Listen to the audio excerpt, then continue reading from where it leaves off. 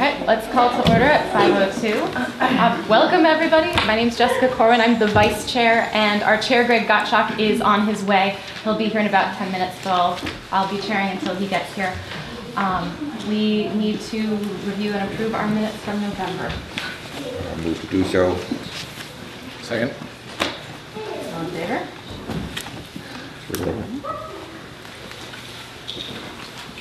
Financial statements? Okay, so the warrants are presented for signature. There are 9 warrants totaling $89,202.06. If you have any questions, I'm happy to take them. The general fund and school choice expenditure reports were provided in advance. Also happy to take questions, whether they're from the last meeting that got canceled from snow or from this meeting. And things remain on track at this point. There are a couple of building things that came up that we are going to talk about now, even though the boiler is a little bit later on the agenda, but we figured we'd talk about it while we were here. I wonder if we should wait for Greg on that. I want to do all the, we have a lot of building issues I want to kind of lump all together because it's different expenditures with a lot of different parts. So we start one here and talk about it later. If we just lump them together. Why don't we come back to it? Okay. So the only other thing that I want to comment on is that Peter had requested some information about the school lunch funds and the current status of the school lunch balance. So currently, year to date, the school lunch program is at a loss, but considering our projections for the rest of the year based on what last year's revenue was in the school lunch program, Mary does feel confident that by the end of the year we will be in a positive balance. That negative balance is slightly impacted right now because of the loss of food from the freezer that went down. So we did have to buy some product, but even without that, there would be a small deficit at this time of the year. But we do predict that things will get back on track. There's more expenditures this year than there were last year, as you all know that food director's salary was absorbed into the school lunch program. So that's impacting things a little bit, but so far it looks to be in decent shape at this point. I'm happy to take questions about any of that. Yeah. Obviously, one of my reasons for asking about that was that just as we moved the food service director back into that account, the cost of the salary there, you know, this goes back stuff over several years ago where that money that account has a surplus in it that would perhaps be unusual, but that's the way it is. And when I look at something like the cost of I think we've talked in the past about maybe there would be some expenses in the food service operation in the way of capital, you know, relatively small capital expenses that, you know, could that maybe, you know, be shifted into being paid by that revolving fund. So I'm assuming you're looking at that, and I'm assuming it's, you know, depending upon how the overall budget stands and so on, that may be something that may be worth doing. I know when I went over and signed the last set of warrants back last month, there were several items that were dealing with just service and maintenance of some of the larger equipment pieces there. And I'm thinking, boy, you know, that's something that could both legitimately and logically be, you know, charged off to the revolving fund instead of the general budget if we needed to. Yeah. We're definitely looking at that closely, and there may have to be some additional expenses that are being paid out of that account. We also want to be careful with that surplus because if food service continues to carry the food director's salary, right, we want to make sure that we do have enough funds for that and that we can carry over a small balance from year to year. So we're definitely looking at all of those pieces. And you are jumping ahead because we're going to probably look at those funds when we talk about how we're going to fix the walk-in, because we'll talk about the insurance. Yep, exactly. It is amazing cover regarding that walk-in, so we're going to have to dip in there as well. Yep, okay. Any other expenditure questions? General funds, food service, otherwise? That's all I have until we come back to some of the capitals. Since Greg is, I see this wonderful sea of red, and Greg is our vote on negotiations, I'd like to wait on him for public comment. Thank you. So if we can skip down to the principal's report, please. Sure. Welcome, everyone. And this is a combination of the December and January reports since the December meeting was canceled. But SES in the news, girls who code and guys read. Our library media specialist, Rachel Kidder, leads bi-weekly enrichment programs for our 6th grade students. The Girls Who Code program is a local chapter of a national organization that provides opportunities for females to explore the field of computer science. A handful of our 6th grade students, female students in early fall went down to Gillette Stadium for a Mass Q conference to present what they were working on. And then also we have a Guys Read book club that meets during their lunch period bi-weekly, where the participants share book recommendations in a fun environment. And these 2 clubs were featured in an article in the Greenfield Recorder recently. So congrats to Rachel Kidder for all the hard work that she has done. The LPAC Safety Forum was held at the beginning of December with the help of Mr. Howell. Mr. Howell and I presented to our English learner families, covering a large range of topics, including school safety, reasons for school delays and closures, building security safety drills, and visitor and sign-in procedures. Barnes & Noble Book Fair was held on December 6th. This is, serves as an annual fundraiser for our school library. We always have a great turnout of staff members attending this event. Food drive success. Our 6th grade, once again, led a very successful food drive to benefit the Food Bank of Western Mass. In total, 253 pounds of non-perishable food items were donated to the food bank.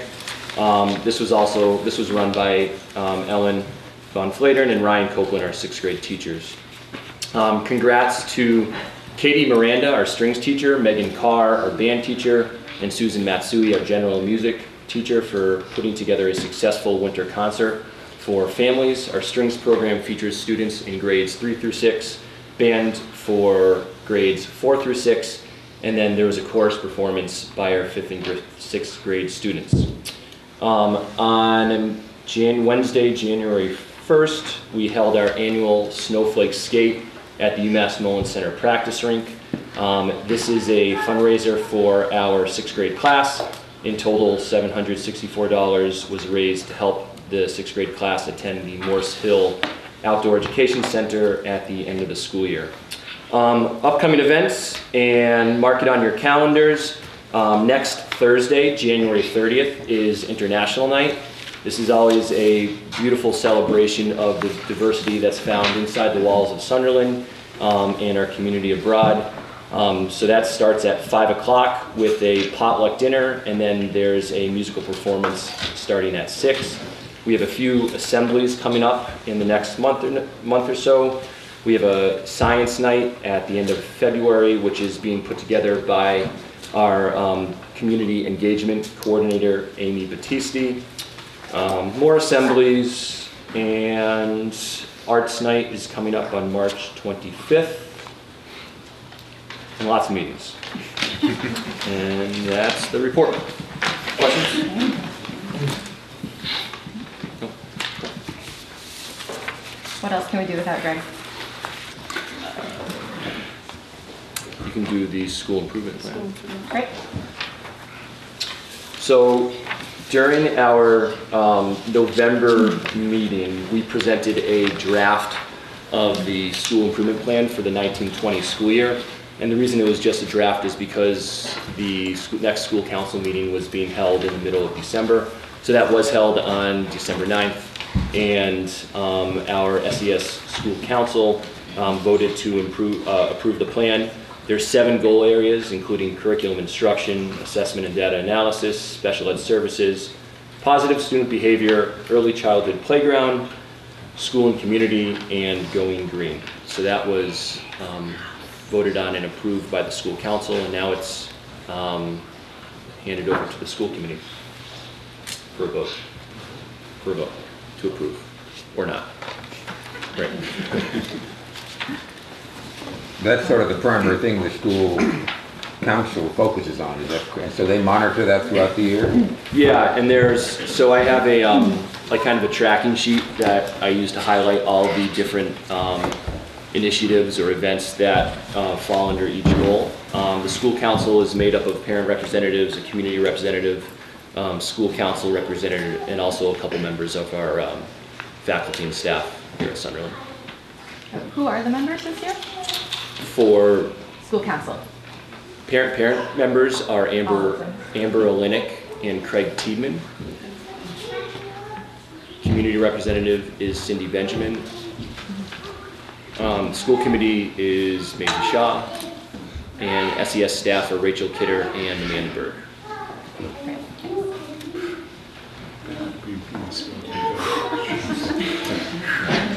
Any discussion of the school improvement plan? Motion? I'll make a motion to approve. Second. All in favor?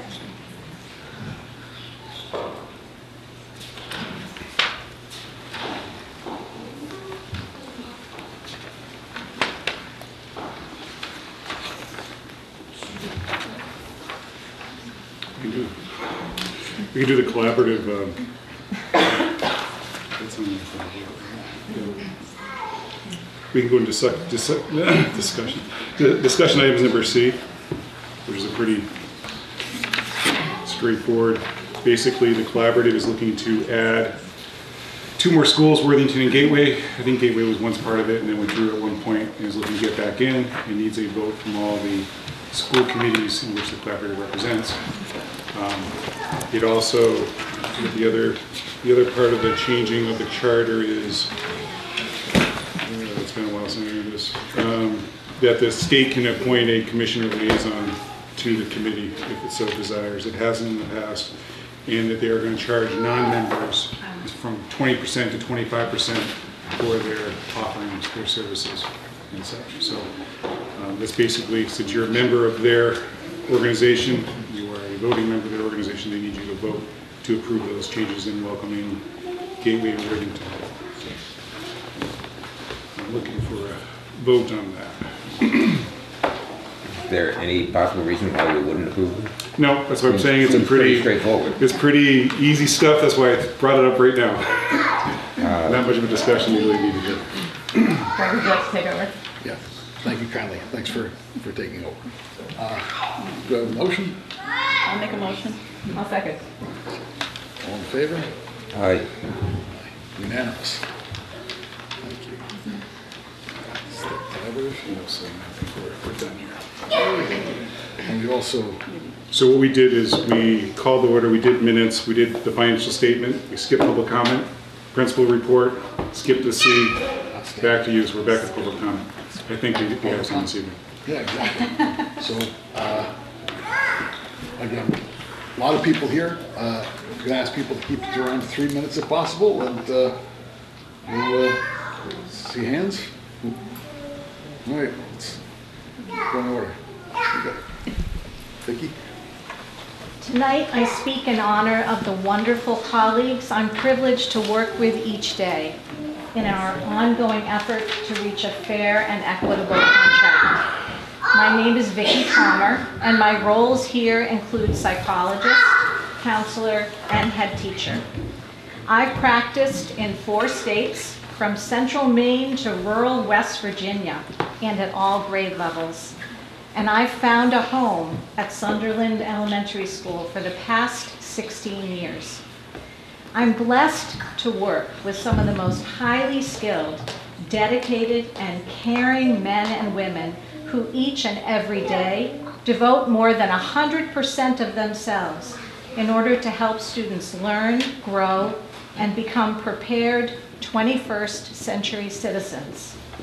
I watch every day as educators pay out of their own pockets for snacks and necessary school supplies, transport students to and home from athletic games, attend birthday parties, sporting events, and dance recitals, buy mittens and gloves, and yes, even winter boots for our students. Faculty at Sunderland care, and it shows through their professional practices of helping students gain critical academic skills while simultaneously teaching and reaching students who require support in turning swords into plowshares. Each day, faculty arrive early and stay late, volunteer to coach Girls on the Run, lead before and after school music lessons and rehearsals, plan, organize, and shop for evening school community events, and write scripts gather props, and very recently organized after-school rehearsals for the 300th anniversary of this wonderful town. Together, we work tirelessly to reach and teach students whose backgrounds include trauma, substance abuse, and poverty, and we keep going because it's the students we care most about. The product of a Sunderland elementary school education is renowned. Is it any wonder why our school boasts an enormous school choice population? Students are served best here at Sunderland because of these shared professional skills and faculty dedication. Yet we continue to be grossly underpaid in comparison to our district counterparts. My colleagues at Frontier with similar roles make substantially more money than I do, even though we share the same qualifications, the same students, and the same job responsibilities. Tonight, I ask each of you to step up to and embrace a powerful, respectful, and very necessary change. Help us close the gap. Thank you.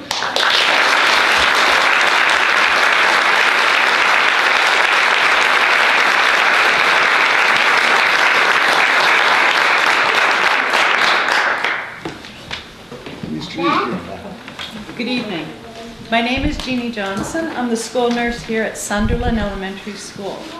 I received my BSN, my nursing degree from the University of Massachusetts nurse, and maintain a national board certification as a school nurse. I'm in my 19th year in the Frontier Regional District. I started at Whately Elementary in the year 2000 and then worked at Deerfield Elementary as their special needs nurse for 9 years. I've been in Sunderland now for 9 years.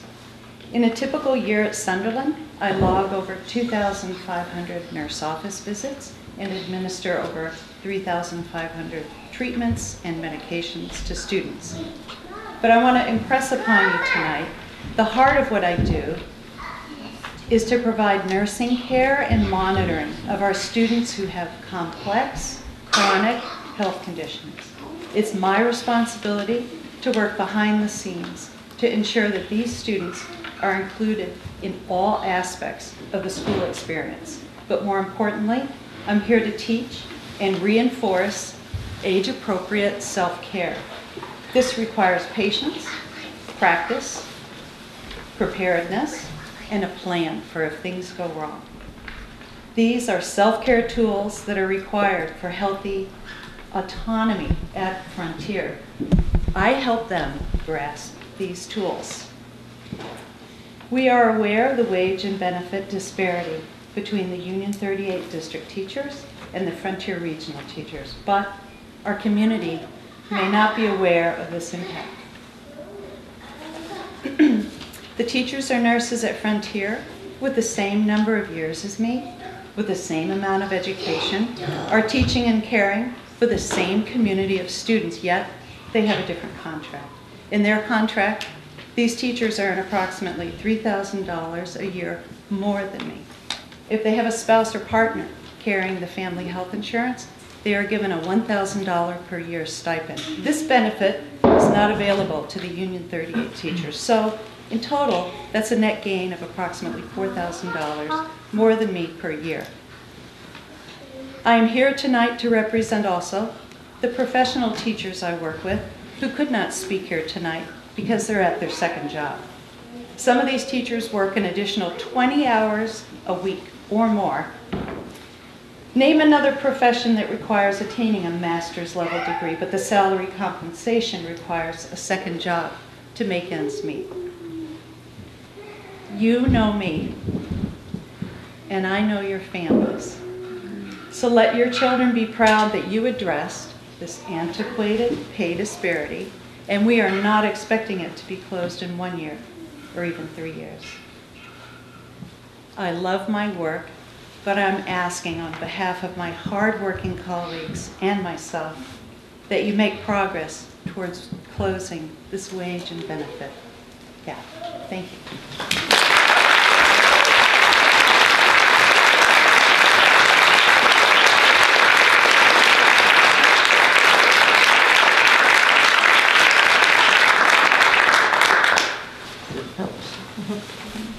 My name is Lily Smith, and I'm in 4th grade at Deerfield Elementary School. One of the most important lessons I've learned from my teachers is to learn from your mistakes, and then try to fix them. I understand that there has been a mistake made over the years. Mr. Modesto explained that in 1954, an increase in pay was offered to attract new teachers to Frontier Regional High School and Middle School when they regionalized. Then, he said that in about 2010, Frontier teachers lowered their health insurance and were given more money, while elementary school teachers got a lower percentage. Those were two moments when school committees, at the time, made the mistake of not noticing that gap and not trying to close it. That was their mistake. You have the chance to learn from the mistakes of the past and try and fix that. I understand that it is hard and it takes a lot of work to fix a mistake. It may not happen fast, but like it says in my mom's classroom, just because something is difficult doesn't mean you shouldn't try. It just means you should try harder. I want you to think about that and really try to close the gap for my family, the other teachers' families, and the future families to come, to make their lives easier. Thank you.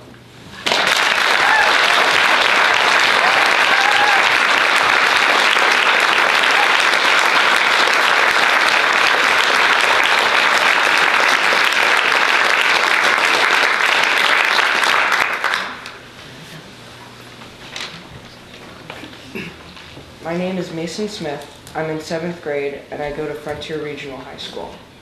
In my 6 years at Deerfield Elementary School, I had 6 teachers: Mrs. McFarland, Miss Graves, Miss Yagodzinski, Miss Andrews, Mrs. Danak, and Mr. Hale. They all were amazing teachers and each had their own personalities and ways of teaching.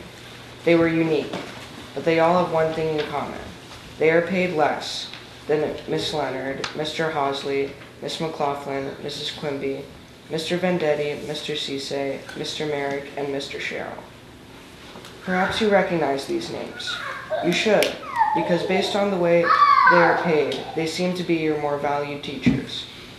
Although they are all my teachers this year, and I am glad that I am being taught by them, my elementary school teachers prepared me and taught me so that I would be successful in middle school.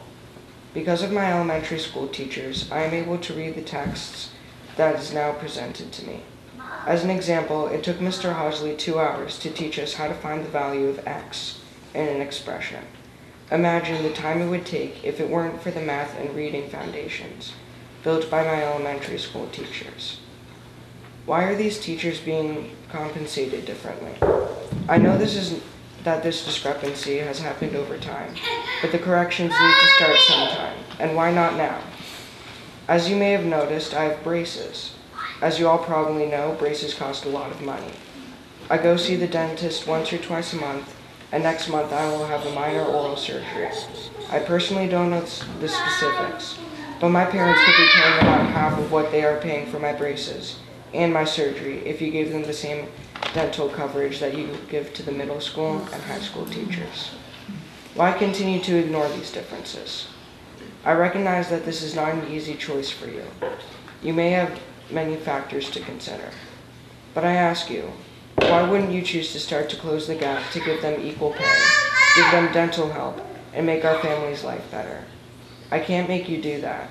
I can only try to tell you why it is the right thing to do, and then hope that you choose right and kind. Thank you.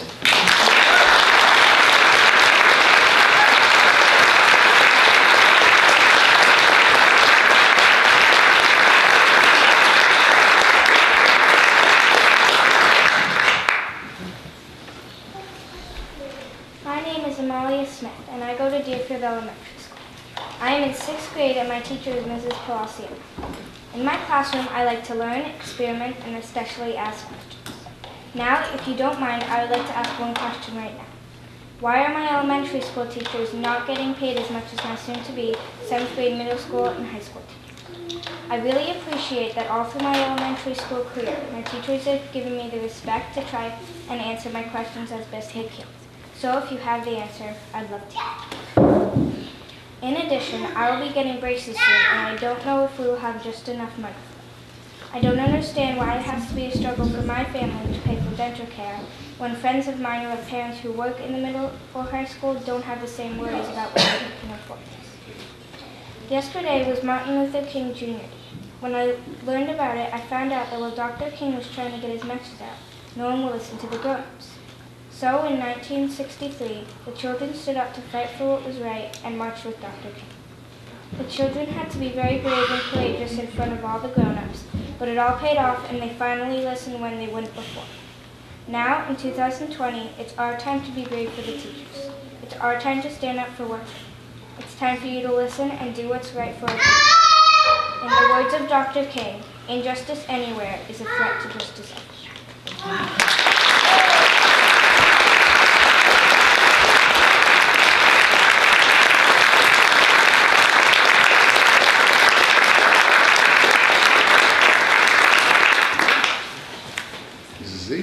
I don't know if I can follow that. Amazingly proud that you're students in this district. Good evening, my name is Lisa Zavorny, and I've been a teacher for the past 34 years. 20 of those years have been here at Sunderland Elementary School. I love what I do. Watching children grow and learn each day is the miracle of education that happens daily in our school community. One of the many aspects of what I love about the Sunderland community of professionals here is their ability to meet each individual child where they are and how they are and help them grow. It's become increasingly clear to me during my time at SES that most families expect as well as appreciate this individualized attention. Meeting each student's need is an art that I've developed over those 34 years of teaching. I hope this is valued by the students and the families who benefit from it. As a parent of 4 children myself, I know I want my children's teachers to take the time and make the effort I believe they are due. Being a teacher, I can attest to the fact that this does not happen between 8:15 and 3:15. I'm certain everyone in this room understands how far beyond our contracted hours we regularly work for things such as parent-teacher conferences, community events, and special celebrations, which Sunderland is so well known for.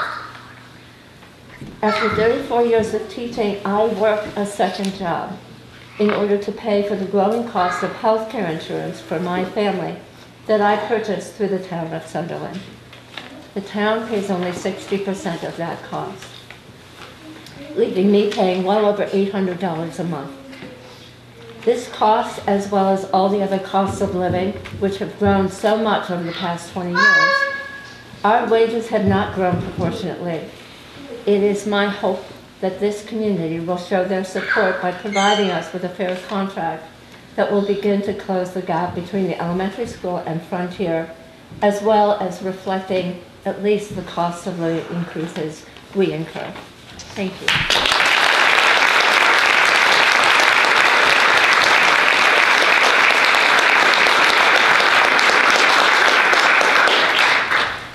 Hi, my name is Alicia Reed. I have been at Sunderland Elementary School for 8 years teaching. During that time, I have made substantially less than my colleagues at Frontier, despite teaching the same students. I am asking that you please support a fair contract that begins to close the gap. Thank you.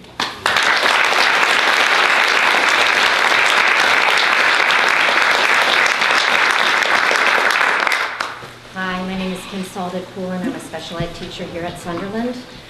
From an early age, I was taught that knowledge is power because I was raised with the belief education opens doors, and only through education can we be truly liberated. It isn't surprising that I've spent the past 22 years as an educator. I received my undergraduate degree from New York University, my master's in special ed from Northeastern Illinois University, and did postgraduate work at University of California, Berkeley. My gypsy soul fell in love with the community of Sunderland, and I have made my professional home across the hall in room 14 for the past 10 years. In the decade that I have been at SES, I have seen many changes. Changes in our community, changes in the needs of our students, and changes in the roles of teachers. No longer are we simply teaching our kiddos reading, writing, and arithmetic. The students we see now may have significant health challenges or multiple mental health diagnoses. They may be involved with DCF, And some days they might be so dysregulated that very little learning can happen for them. This is the reality for many of our children in our bucolic town of Sunderland. Some days it can be heartbreaking, but despite these growing challenges, or maybe because of them, teachers at SES keep reaching, teaching, and loving our students because that is what we do. And our students progress, and they learn, and they grow. You can see that in the data, but more importantly, you can see it in the students' faces when an aha moment comes and they know their teacher didn't give up on them. Students love Sunderland Elementary, and while the building is beautiful and the classrooms have resources, it is the teachers here that make the difference. I think that's why parents love Sunderland too. Amazing as it sounds, 54% of the students I see during my day are school choice. That means the family lives in another district, but the parents or guardians feel strongly enough about the education they know their child will receive at SES that they have chosen to send their child here. And that has everything to do with the caliber of professionals in this building. We are literally drawing in students from surrounding communities. We are that good. There is an Iroquois philosophy commonly known as the seventh generational principle, which states that the decisions we make today should result in a sustainable world 7 generations into the future. While this principle is commonly and rightfully referenced in terms of how we interact with our earth, it can also be applied to other aspects of our lives, both personal and professional. The decisions we make today should be made with an eye toward making a better tomorrow. Making a better tomorrow includes supporting a contract that ensures this beautiful Sunderland community retains and sustains the type of highly trained, deeply committed teachers you have come to know and love. Please support a contract that helps close the gap.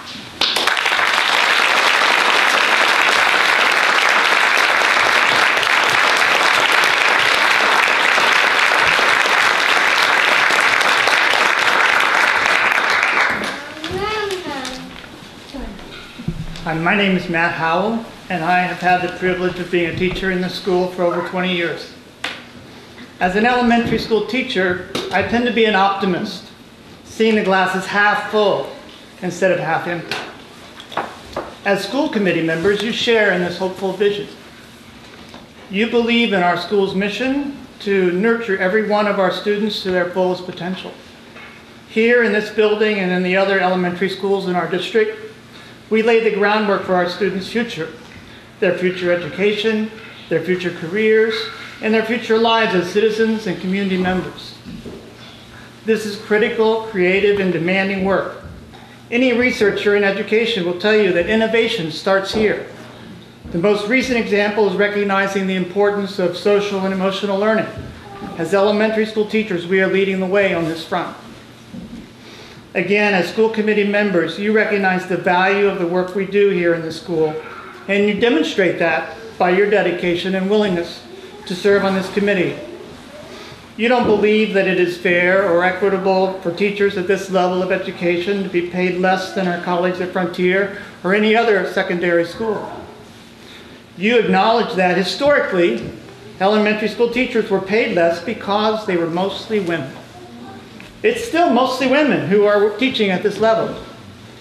What has changed, I would hope, is the idea that this wage disparity is acceptable.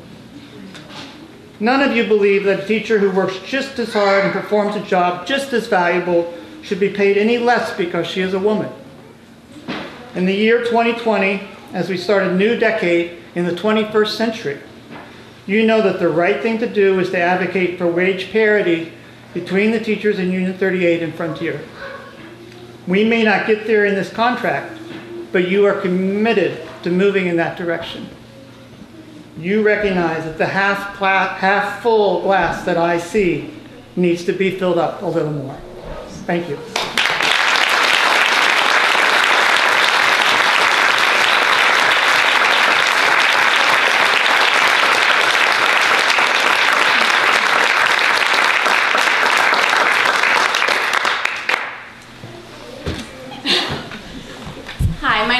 Samantha Marsh, and I'm a second grade teacher currently here at Sunderland. I was hired in 2016 after receiving my master's in elementary education at UMass.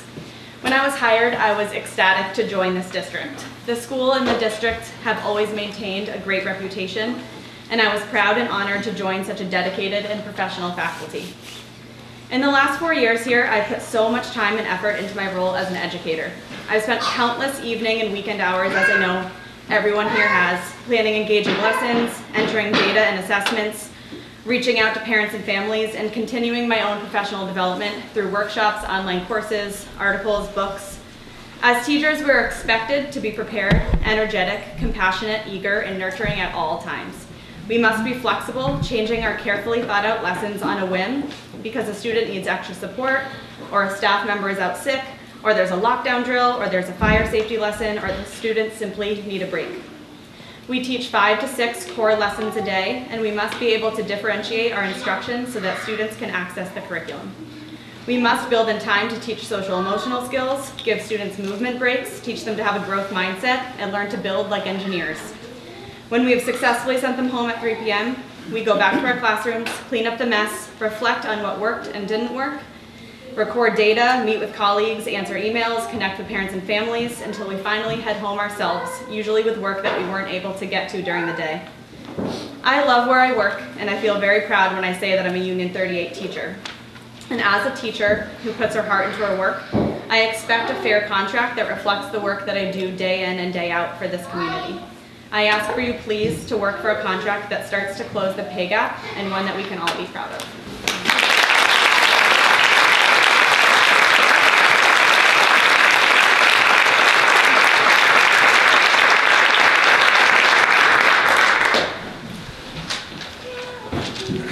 My name is Ryan Copeland. This is my 4th year here as a classroom teacher. I actually hired the same summer that Sam was. I've spent 3 years in 6th grade and 1 year in 5th. And though I'm a relative newcomer to this district, I've worked in education for 16 years, beginning as a high school student volunteering at a local after-school program. Since then, I've worked in public schools in Seattle, Philadelphia, and most recently Portland, Maine. I earned my master's degree from the Penn Graduate School of Education. And I've had the privilege to work with many talented and dedicated educators from the East Coast to the West Coast and back again. And I can say without hesitation that my colleagues here in Sunderland and Union 38 more generally are among the best.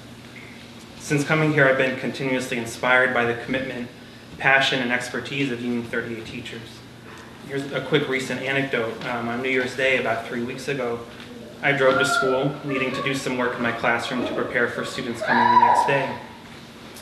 There were at least 7 vehicles in the parking lot, and I ran into 5 teachers within 5 minutes of being in the building. This was the last day of our vacation, the first day of the decade, and we were giving it to our students. Other folks more eloquent than I am have already written or spoken about the plethora of hats that elementary educators wear, about how to be effective at this job, we must weave a tapestry of professional knowledge using threads from human development, social work, public policy, history, leadership, and pedagogy. And that's not even to mention our content area knowledge. Every day we develop lessons for reading, writing, math, science, social studies, and social emotional learning. And often within each of these content areas, we're developing multiple lessons in order to differentiate instruction for our diverse learners. In fact, it's not uncommon for us to write up to 8 or 10 distinct lesson plans for just one day. And yet the role of an elementary educator remains so often misunderstood. Regardless of when and how the compensation gap between Union 38 and Frontier Regional educators came to be, here it is. And there are now more important questions. What will be done? Will there be a contract that represents a step in the right direction? Will there be a good faith offer that demonstrates not just appreciation, but respect and understanding of the job that we do as professional elementary educators? Thank you.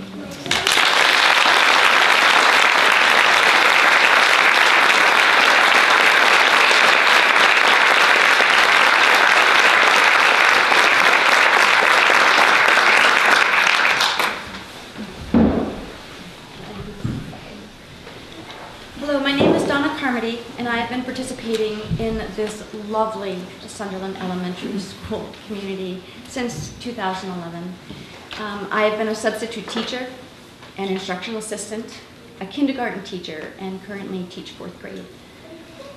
I also volunteer as a coach for the Sunderland Elementary Girls on the Run program, which has been a really special opportunity. I believe that educating our children is one of the noblest professions there is in this world. We as teachers and caregivers shape the future of our society, our towns, our world. As a teacher, I help my students to recognize and take responsibility for their individual actions, and I help them to understand their responsibility in a larger community. They learn that every single person in a community has a civic duty. A duty to their families, their neighbors, their towns, their country. Each child takes turn leading the class meetings and navigating the many roles or jobs that we play in our classroom community, which also extend into the larger school community through participation in Veterans Day events, Sunderland in Action Day, as Sunderland athletes, in Girls on the Run community service projects, or through various other community events. And as a teacher, I cannot stand by and watch this inequity and injustice continue without speaking out. I ask you, how long would you continue to work in a job you love, in a community you love, once you knew that teachers in the same district were making at least 15% more than you were, at the same scale? We're all on the same ladder. That is money that will allow you to quit the second job you have just because you can't afford the health insurance for your family on your current teacher's salary. What would you do when you found out that a teacher on the same level of a scale, but working at the high school, made $5,281 more than you did last year, just because of where they worked? Therefore, I ask you, please work to close this gap and bring us all closer together in respect. Thank you so much for your time and willingness to listen.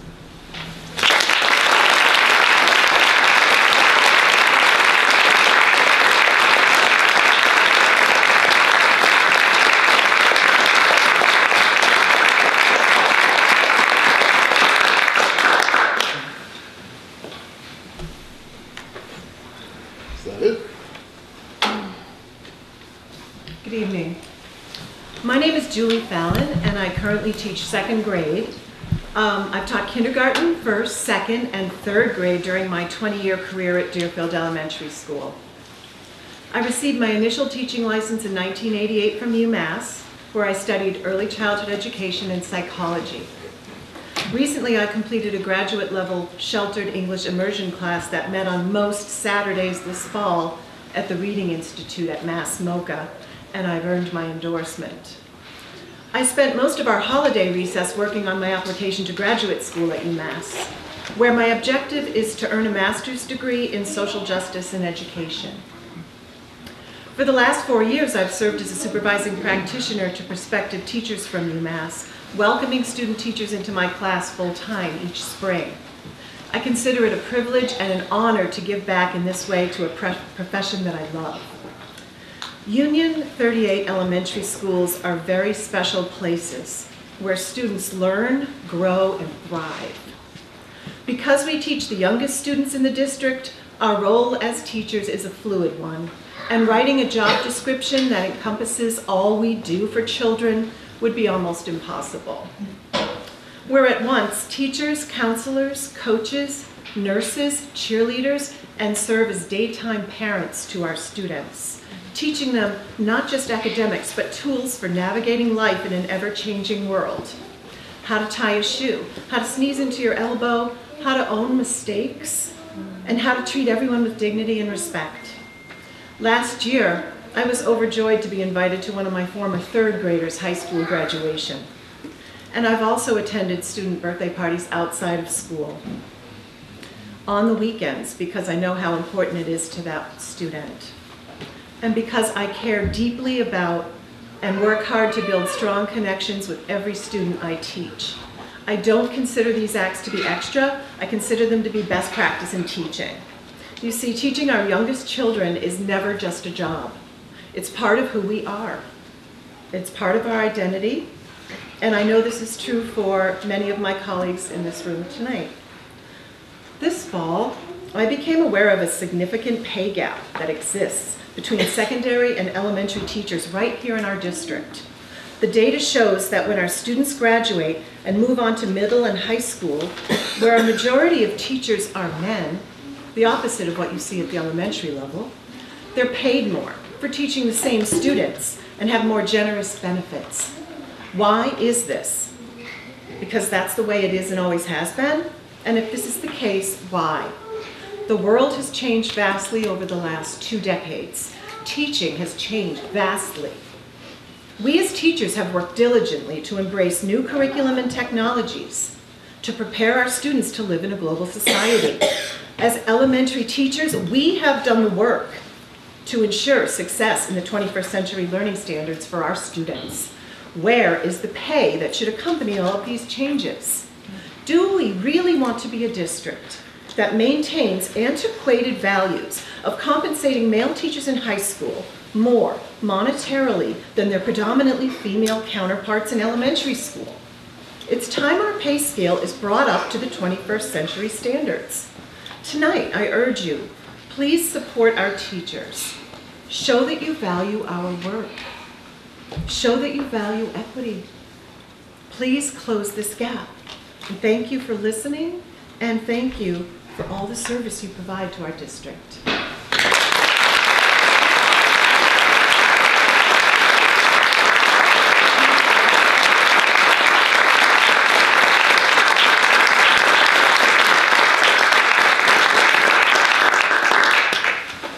I see another hand. I speak respectfully and humbly. I do not live in this community. I live in Northampton. I teach and work in Conway, and I've been a teacher there, a 6th grade teacher for 25 years. For that whole 25 years, I've been aware of this discrepancy.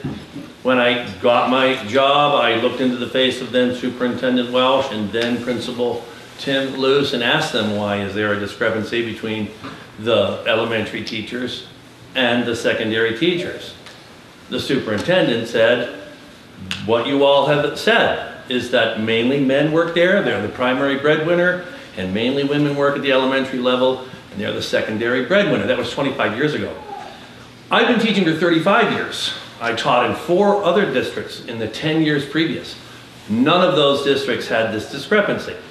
So I asked, why does this discrepancy exist? For 25 years it's existed, and it has actually widened. Whether that was de facto or intended is not really that pertinent. It exists, and it shouldn't. And I was assured by that superintendent 25 years ago that that gap would be closed quickly when I said that, well, my wife and I are both elementary teachers, so we're both out of luck here.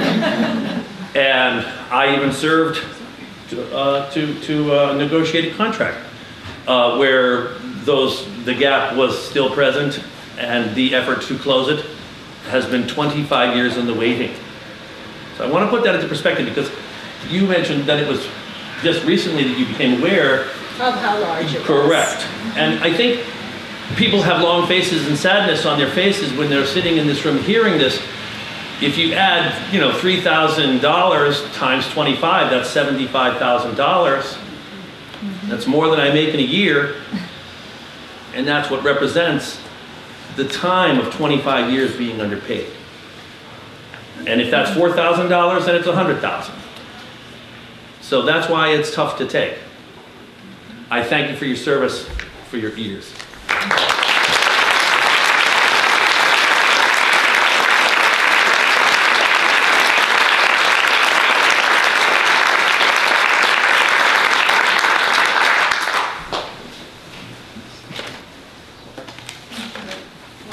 Can you guys handle one more? Yes. Yes. I'm from Conway. All right, here we go. So many thanks for your service as as a fellow school committee member, I understand the commitment that's involved in being of service to your community in this way. I'm addressing you tonight on the topic of equal pay for elementary and secondary educators in our district. My name is Sue O'Reilly McCray. I teach preschool in Conway. I've been there for, I think this is my 14th year, but I've been teaching for over 30 years. I'm speaking from the perspective of a longtime early childhood educator. Many years ago, our opening day speaker, a man from UMass, whose name I don't remember now, noted that education is piecework. Each child is individually gifted, challenged, motivated, interested, or disinterested in the tasks and skills required for their overall development. It's up to each teacher to build a relationship with each child that allows for that optimal development across a broad spectrum of skills year after year. Many children arrive in our district schools at the age of 3. Our preschool teachers help our youngest learners orient to and learn to thrive in groups of a dozen or more children at a time. Also at this time, preschool teachers begin the work of bridging a child's home and school cultures. We partner with parents, and we try to help them work through any lingering trauma from their own challenging school experiences. Parents who have struggled in school are often very anxious about starting this relationship. We welcome them, we begin to build trust, and we work toward a shared understanding of each child's strengths and needs. We see them every day because most preschoolers do not arrive at school on a bus. Throughout the elementary years, our classroom teachers and specialists, art, music, PE, reading teachers, and special educators collaborate as we build our understanding of each child's needs and adjust our programs year after year to meet those needs. Foundational skills that support optimal learning in a school setting begin at home and in the community, even before the young age of 3. In our district, we're very lucky to have many thriving families whose children come to school each day ready to partner with educators and eager to learn. We're also lucky to have the resources to support children and families who are struggling, either with disabilities or with the challenges of daily life. Working for what's best for each child, each family happens every day at every grade level across our district. Why then does our compensation for elementary and secondary educators favor secondary educators with a higher pay scale? What justifies that? It implies that secondary educators are providing a service to children and families that is of greater value. This makes no sense. There is a preponderance of research that supports the idea that a child's early learning years lay the foundation for and predict later development. That said, elementary educators in our district are not requesting that we flip the pay model. We're asking for parity, for justice. Our district is thriving while other districts around us are struggling, in large part because of the families and communities that support our work as educators, but also because of the skill and dedication of educators at all 14 grade levels, preschool through 12th grade. Please recognize our shared commitment to our district's success with a pay scale that treats every educator's pay rate equally, adjusted for years of experience, no matter what grade level they teach. Thank you for listening.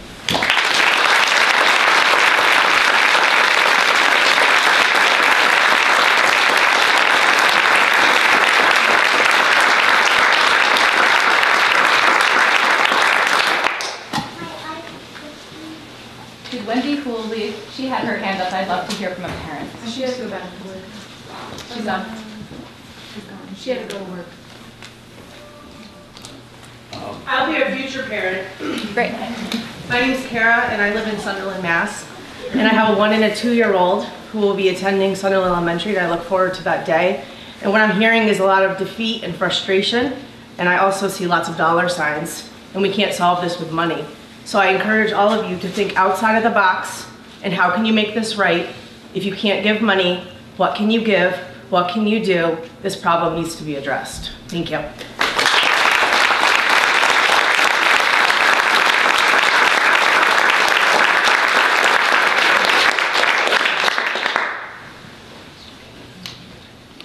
Well, thank you all for your... Is that okay? All right. Thank you all for coming out. Thank you to everybody who spoke tonight. Thank you to everybody who's been sending us emails. I want you all to know that we are hearing you.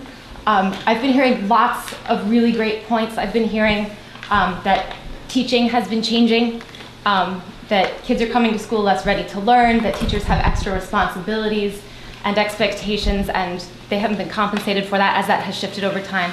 I've been hearing how extremely hard our teachers work, way beyond what's suggested by the minimums in our contract, and that the impact of what our teachers are doing lasts a lifetime, if not several generations within a family.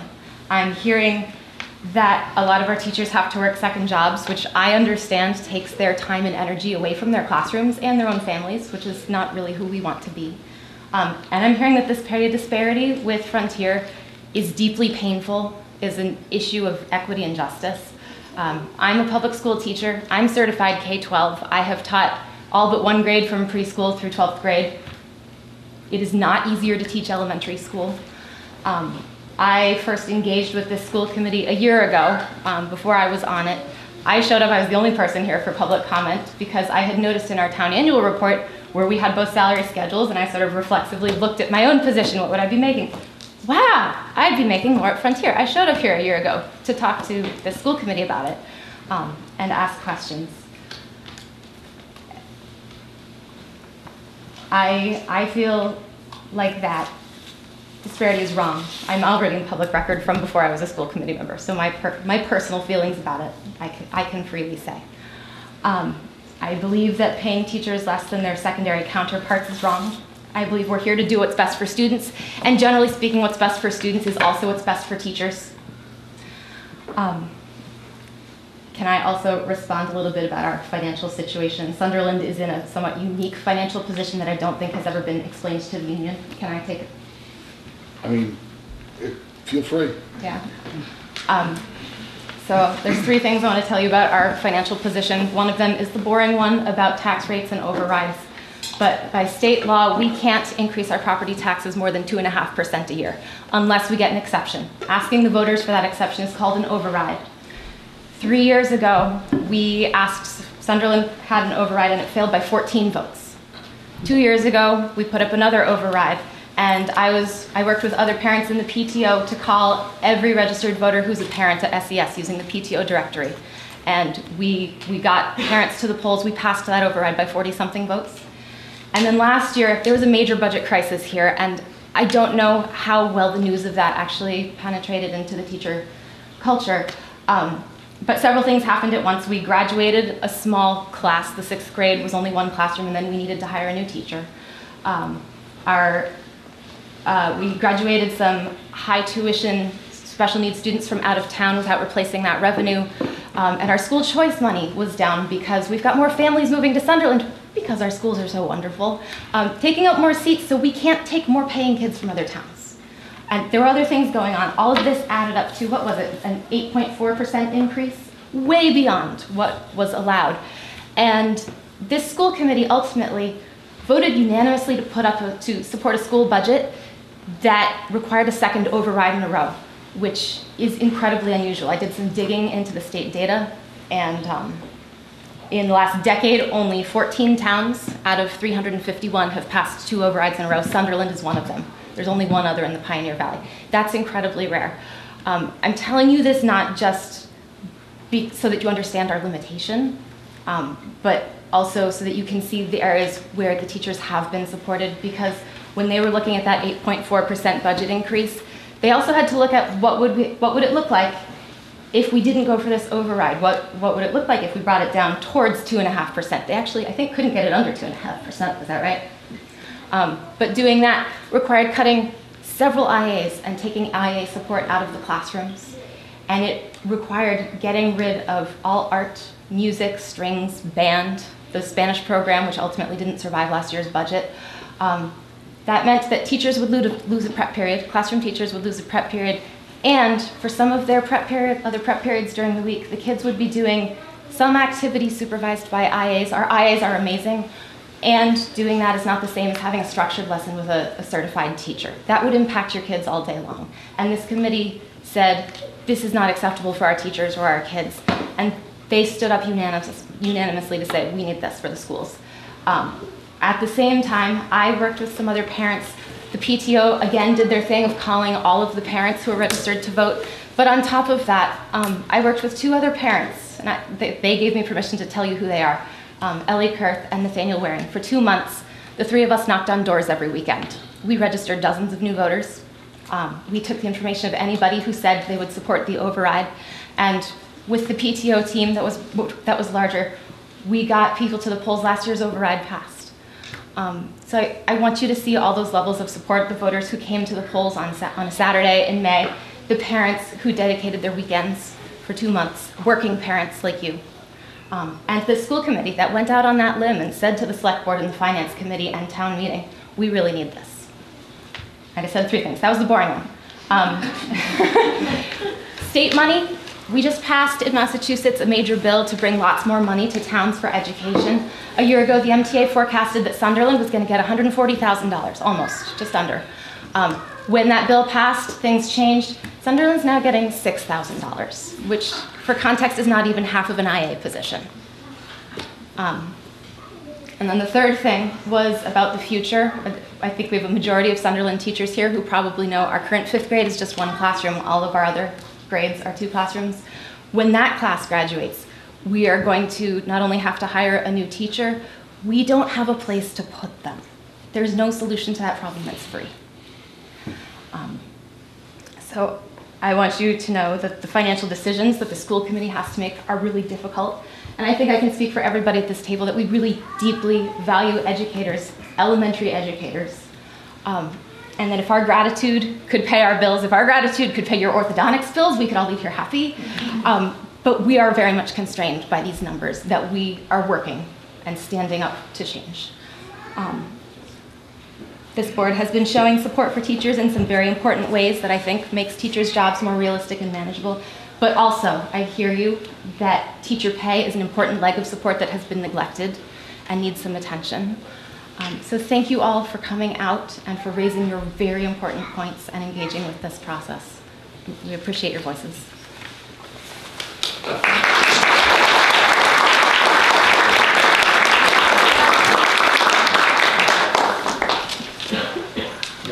My name is Peter Gagarin. I've been on the school committee for a couple of years. I've been involved in other stuff in town going back 3 decades or more. I used to run the finance committee in town. I was on the committee that built the new library. I still call it new, even though now it's 15 years old, in town. And I had always been interested in the school committee, even though I have no kids and I have no grandkids, and I'm way older than anyone else in this room. And I just think Sunderland is a great town. I realize you've got a union that covers 4 towns, but my experience is with Sunderland, and I think it's a wonderful town. I think it's got a wonderful town government.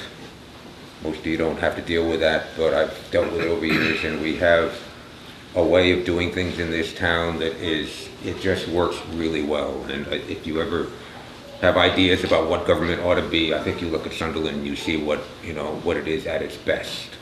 And I also think we got a wonderful school. And part of the reason I got on the school committee at this point in my life was because I think it's important for Sunderland to have as good a school as it can possibly have.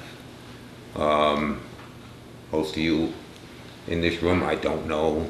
You have teachers at the school, I don't know, I'm sorry, but it's just the way it is.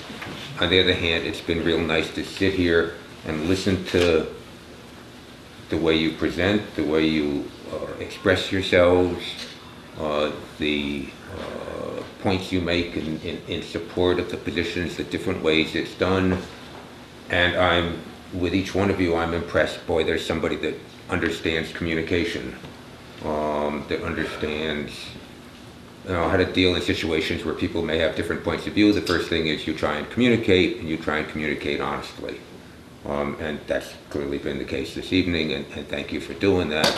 One of my things on the committee is that I think the school, this is the largest building in town, it's the most active building in town, it's the largest share of the town budget, and therefore I think it's absolutely in everybody's interest, the school's interest and the town's interest, that we do as good a job of communicating with the rest of town government as is possible. Often schools operate in their own universes, and I think that's a mistake. I think that there's so many ways that if we have good communication, if we have good trust, if we have credibility, if we have openness and transparency in dealing with the select board, the finance committee, and just the residents of town in general, then that's to everyone's benefit. And so I have honestly enjoyed listening to the various comments and the way you expressed yourselves and the way you made your points. And I say, boy, I said, we got some good students coming out of this system, and we certainly got some good educators that are making that possible. As Jessica said, big challenge in being on this side of the table is the same challenge the administration faces, and they face it every day. We don't, they're the ones that really run this place, but we have our role, and the problem is always you don't have as many resources as you wish you had. Okay, and those resources are personnel, their time, and their money. Okay, and so part of what I do myself to try and help out is how can we figure out how to get more resources, how can we figure out how to use what resources we have better. Okay, and looking at how can we do things better. It's continual, and I think that's actually, it's both necessary and it's good, because the school, you got to keep changing. I mean, it's funny having someone real old sitting and saying this, because usually the old people are the ones that resist change, but sorry, the world keeps changing, you got to change with it. And I hear from people this evening said, elementary education's not like it used to be. Things change, the students come in and are different, all that. Yeah, absolutely. And so we here this side of the table, we got to keep thinking about how can we do things not only differently, but also better. So that, all of this stuff is challenges. And, if it was easy, as I say, if it was easy, it'd already be done. If it was easy, we'd have a contract and we wouldn't be messing with this stuff. And I'm not on the negotiating committee, and I'm not involved in the details there. But in listening to you all tonight, I will echo what I wrote down here, just a note that I believe Donna said at the end. Thank you so much for your time and willingness to listen. And I will just say thank you so much for your time and willingness to come here and talk to us, because just communicating, it gives me a different sense of what this whole issue is, and thank you for that. I certainly hope we can make some progress here, but I'm one vote. Okay, this is but again, I just want to say I appreciate you all coming.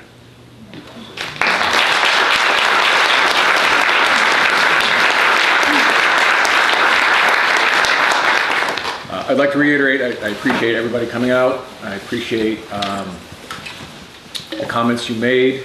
I want to reassure everybody that your voices are being heard. We hear them clearly. You do a great job. Both of my kids have come through here and were engaged and prepared when they left. And what you talk about, the amount of time that you put on the weekends and extra time, I see it from my wife as well. She's an elementary school teacher in Deerfield, and it's the same thing that you're saying. Nights, weekends, holidays, it's a lot of work. This is an important issue. It's come up before. It's a gender equity issue. It's an issue of social justice. It's also, there's a financial issue as well. It's difficult financially. Peter and Jessica spoke to that as well. But it's my sincere hope that the negotiation, what I understand between the negotiation team and the union leadership is that the chasm is not huge, that it is growing smaller, and that it can get done. It's my hope that it does get done soon, and a step towards a more equitable and fair contract. I appreciate, from what I've heard, the understanding of the financial situations of all the towns, that this is not necessarily going to get done in one contract, but it's my sincere hope that both the union and the negotiation team not only work to solve this contract, but also plan ahead and put in steps to make sure that in the very near future that gap is closed. It's going to take a lot of planning, but I hope it gets done.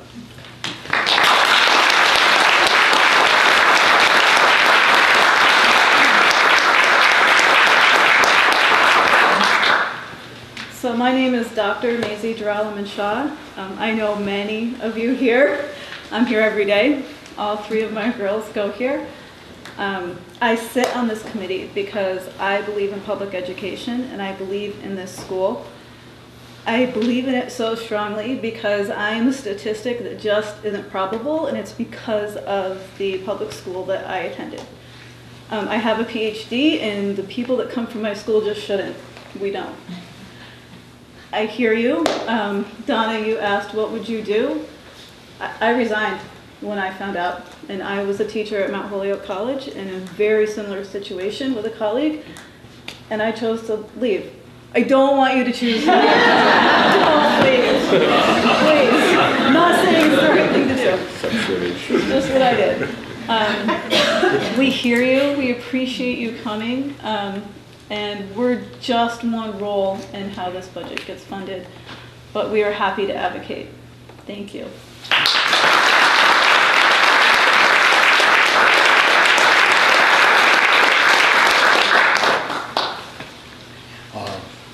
Greg Gottschalk. I also have 3 girls who are either in or have been through this school. So much has already been said. I am encouraged when I hear people understanding that it may take multiple contracts to work this out where everyone feels like they're getting a fair shake. This is a lot of support. This is a lot of people coming out. And I hear the personal stories about the benefits. It has to be understood that some of this stuff works through the towns, so there's a lot of intricacies to understand. Where do you get your benefits from versus where do you get your, versus the contract stuff. So by all means, I'm not discouraging anyone. I'm saying take the message on to the forums where this kind of stuff can get solved. And all I can say is I feel like understanding the constraints, understanding the expenses we've already signed up for, speaking as someone who's on the negotiating team, I will say that we are what may not seem like a good faith effort to put out the best offer that we can in understanding the issues we're having with the boiler now, with a compressor that's broken, and we've lost thousands of dollars in frozen food. This school is fragile, and everything that's been said about the town growing and displacing choice money that's been coming in is true. The habit of funding, using choice money a year in arrears and being able to have that cushion, that's gone. So I hear what's been said. I'm grateful for everything you guys are doing, and I hope you'll understand that we're doing the best to get you the best contract we can afford without crashing the system. This is just a building without teachers, whether the boiler works or not. Yeah.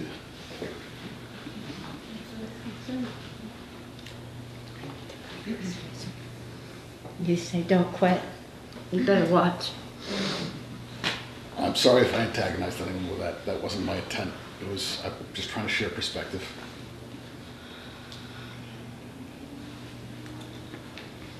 I will say that at the time that I've been on the school committee, that the constant refrain has always been, I feel like we've been trying to tackle things that have been kicked down the road for a long time. This is my second term on it, and the first term going into the second term was we have to stop kicking this down the road, we have to stop kicking this down the road, we have to stop kicking this. And I feel like that much of the time has been spent trying to stop kicking things down the road.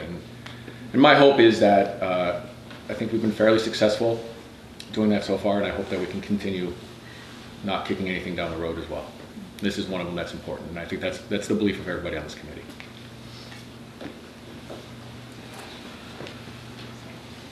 I think Ben Barshevsky, principal, I think the consistent theme that we see across all 4 of our elementary schools as we do our walkthroughs throughout the years, the passion and love that's found in each classroom.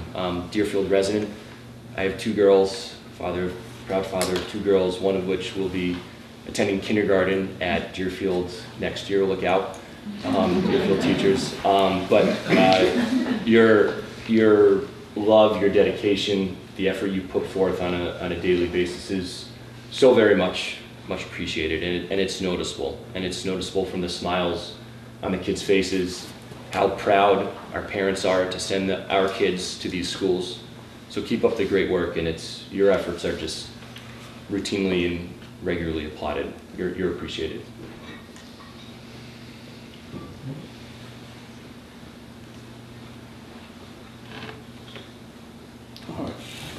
I guess that's it for public comment. Thank you all. You all can stay, you know. We like having people.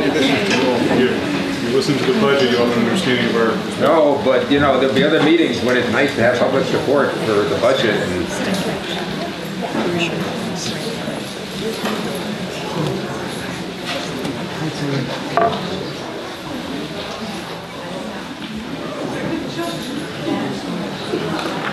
Yes.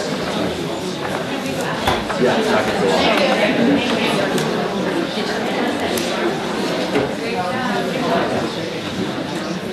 oh, really?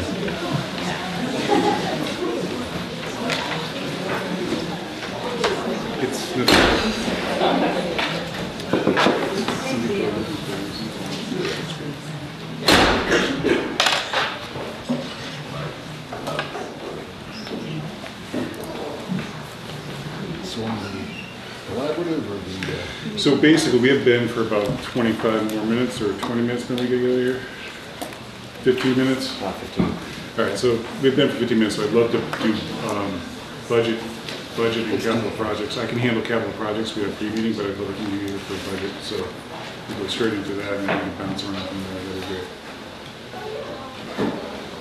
So there's one of each of these for you. 3 documents total. Those are mine. Yes.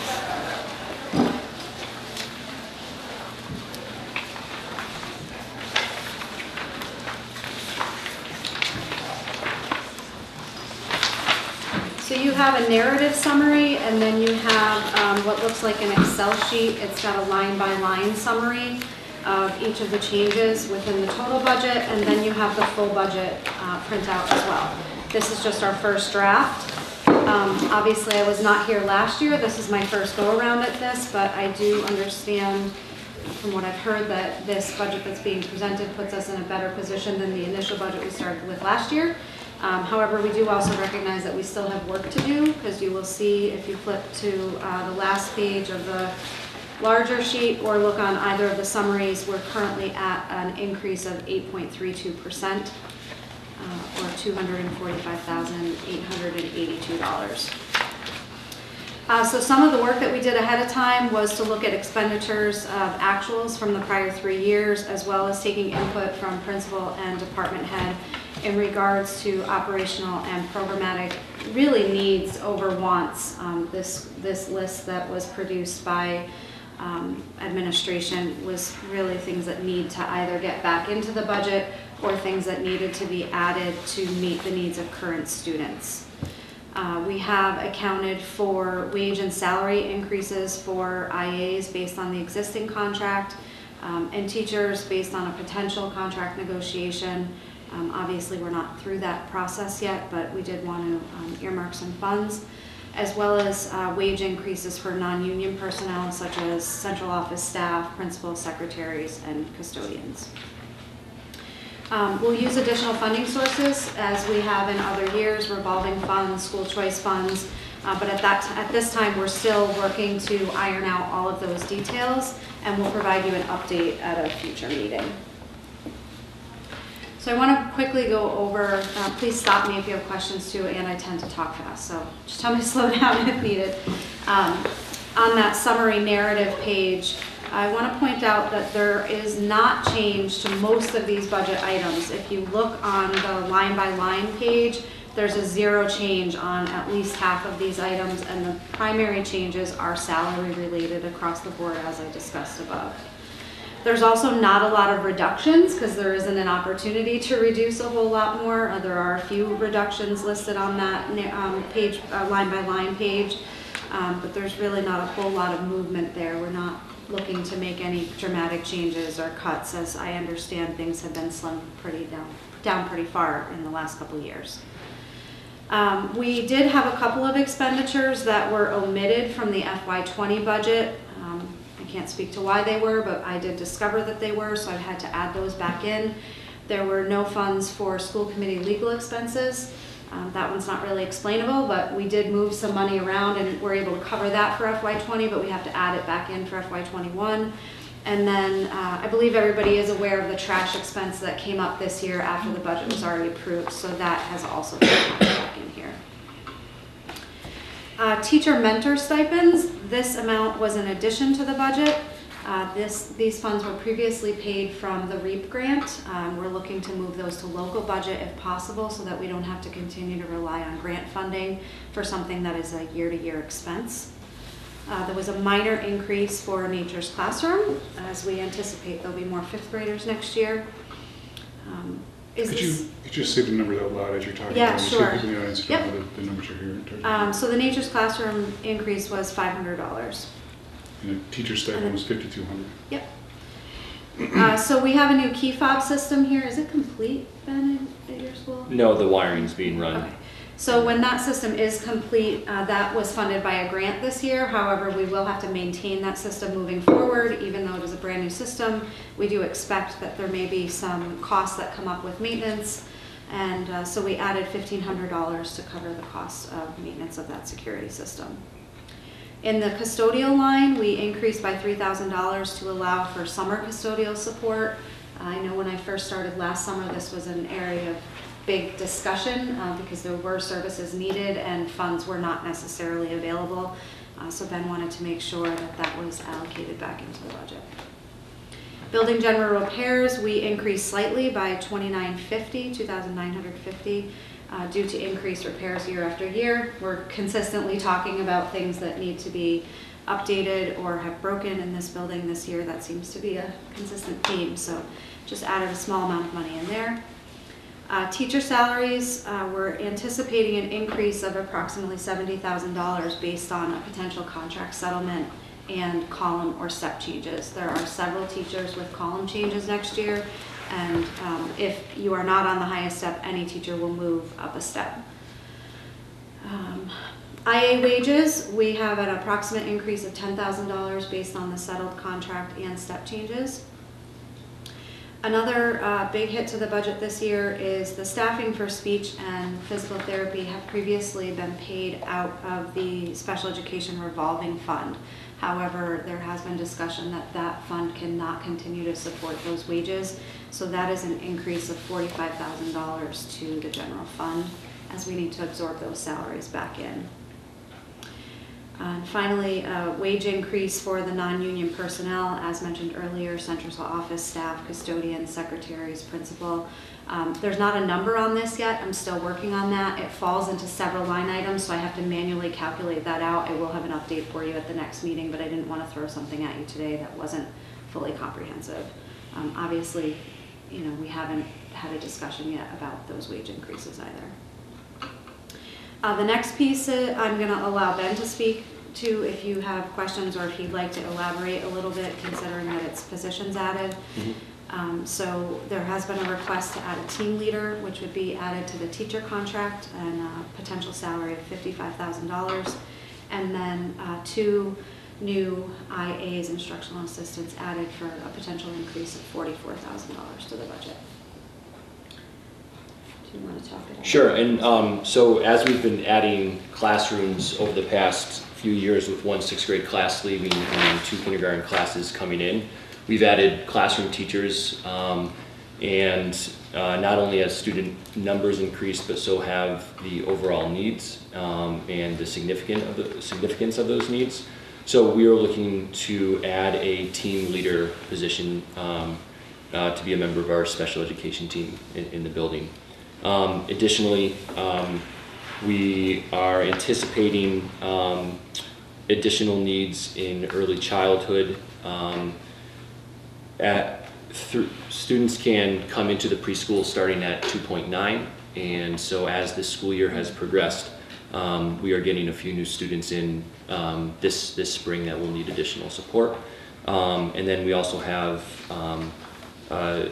some students who require one-on-one support as well, and so that's where those positions are geared towards. So a couple things is obviously, I think within this budget process, I know an 8.3 is not going to fly. We're not, but in order for us, I think it's important to show the transparency of what Ben's asking for what I believe are genuine needs in this building. And some of them are going to be, some of those needs are drawn by special education needs, which we're going to have to reorganize staff if we can't get this kind of staffing. But I also know there's nowhere really else to cut. And so we did a kind of general, because I know the questions also, I understand there's also in the air of how can you add positions when we're talking about contracts and it's inflating, that kind of thing. But if you remove those two positions, which I think, again, I think are those three positions rather, they're very much needed, the number is at 4.9, is that what you told me earlier today?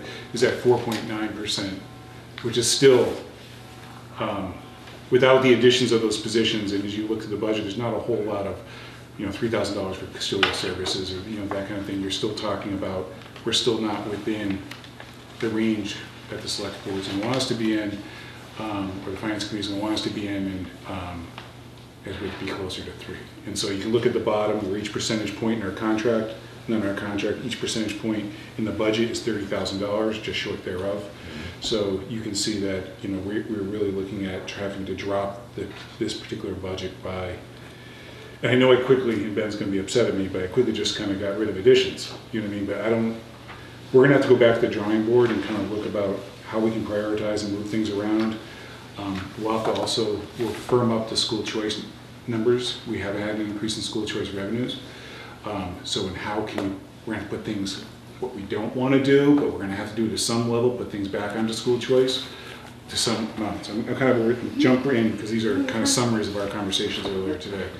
So it's going to be tricky because we have to keep some savings in school choice, or else we're going to get in the position we were in last year, where we have to get bailed out if there's any fluctuations in school choice and any school choice special needs. And so yeah, it's not last season's difficult budget season, but we're not out of the woods yet. And when you look at the overall, the increases, it's salaries across the board. And it always, it has been year after year, and this year is no different than anything else. In the sense of how do you grow a budget where the majority of your budget is salary, yet the confines of the state says you can't move it more than 2.5% per year. So that's the math problem that we've been having this discussion about, that is very difficult. Each year, the majority of any kind of change is salary, just keeping the salary of the student, of the faculty and staff that you have. And then, as was said earlier by Jessica, we also have other looming problems. We'll talk about some of our capital. Some of our things are breaking now because we've been. The building's older. The building's getting older. Things are getting end of life, and we can't put money aside for that because we can barely keep up with the money toward all the other things. Keeping things moving, progressing forward at reasonable rates. And I'm not saying, the growth of the contracts and those on contract and those without contracts are not unreasonable. I'm just saying that in the confines of trying to do that around 3% with the town is where we're stuck.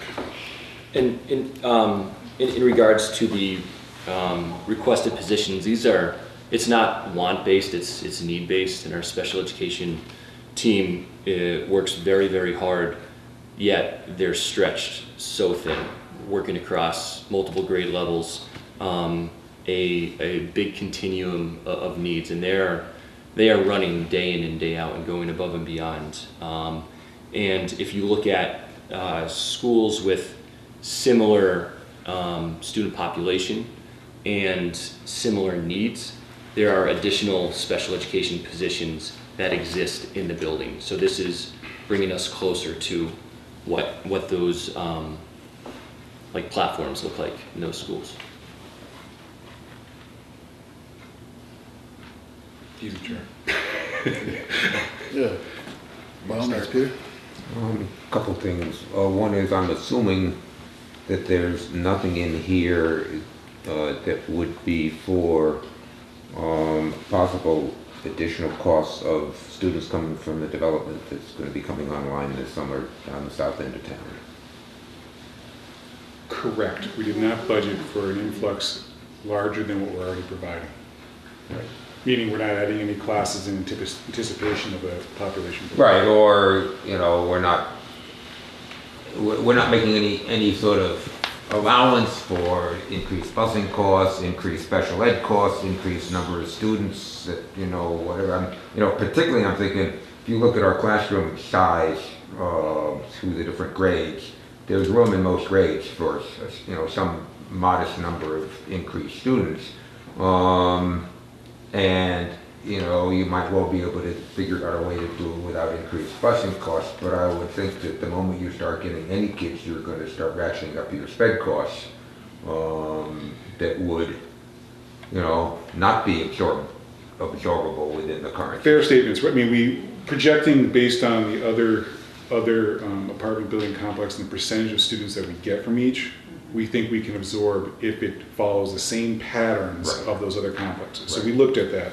But, if everybody moves in, has a fourth grader but all at once, then, statistically it doesn't fit, but it would cause a problem where we would be talking about. Right, but even if we get a number of students that, suppose you get 20 students, but they fit out so that, you've got room in the grades they're coming in, and you don't have to use more transportation costs for whatever reason, so on. Of those 20, they're going to be sped costs just on law of averages, and that's not built in. Correct. And so that leads me to my second sort of general point, which is that I realize that there are matters of confidentiality involved, particularly, okay, but is there a way of educating the other players, both this committee, myself, and the other players, in town government about the SPED program in a way that doesn't get us into questions about privacy, confidentiality, and so on, because much as I've looked at this stuff, okay, and I haven't been doing this forever, but it's, I've got some awareness of what it is. I still don't feel comfortable with understanding, all I know is it's a really expensive dealing with all these issues because the kids are coming in with incredible needs and we're trying to satisfy them and sometimes we're having trouble satisfying them and therefore possibly need for 2 more positions and so on.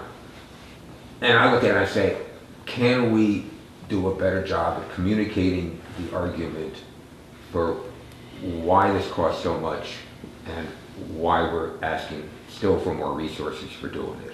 Because that's a chunk of the increase. It's both, even if you weren't asking for this stuff, still just because, a standard sort of concern is, you spend so much for sped and people don't understand it. Until you start actually looking at the situations, you understand why you got to do it. But when you're talking to people, like the select board and finance and the, residents of town and so on, I'm just thinking that can we do a, much better job of somehow, making it understandable, okay, for people who, can't know certain stuff, okay, and maybe don't understand how some of the stuff, takes so much teacher time or so much IA time or stuff like this. And can we make it understandable? Because if we can't, boy, it gets a lot harder to sell this stuff. It gets a lot harder to sell why you need, a team leader and 2 IAs on a program that a lot of people would say it already is spending way too much on. Okay, so I'm just thinking from a straight how you get people on board for the kinds of things you need. Something like that, I would think would help. Would almost be like, yeah, you got to do that, and then you see, well, hopefully it helps. I mean, you never know, but it's got to be worth trying. And I don't know enough about the, because you can't talk to me about the ins and outs of these particular things and so on. But I think that's part of your job, is to come up with a way of, making it understandable. Because it's a sales pitch basically, but there's got to be a way that's both honest, realistic, and gets people to understand. Yeah, you want a good school. This is what you got to provide for resources.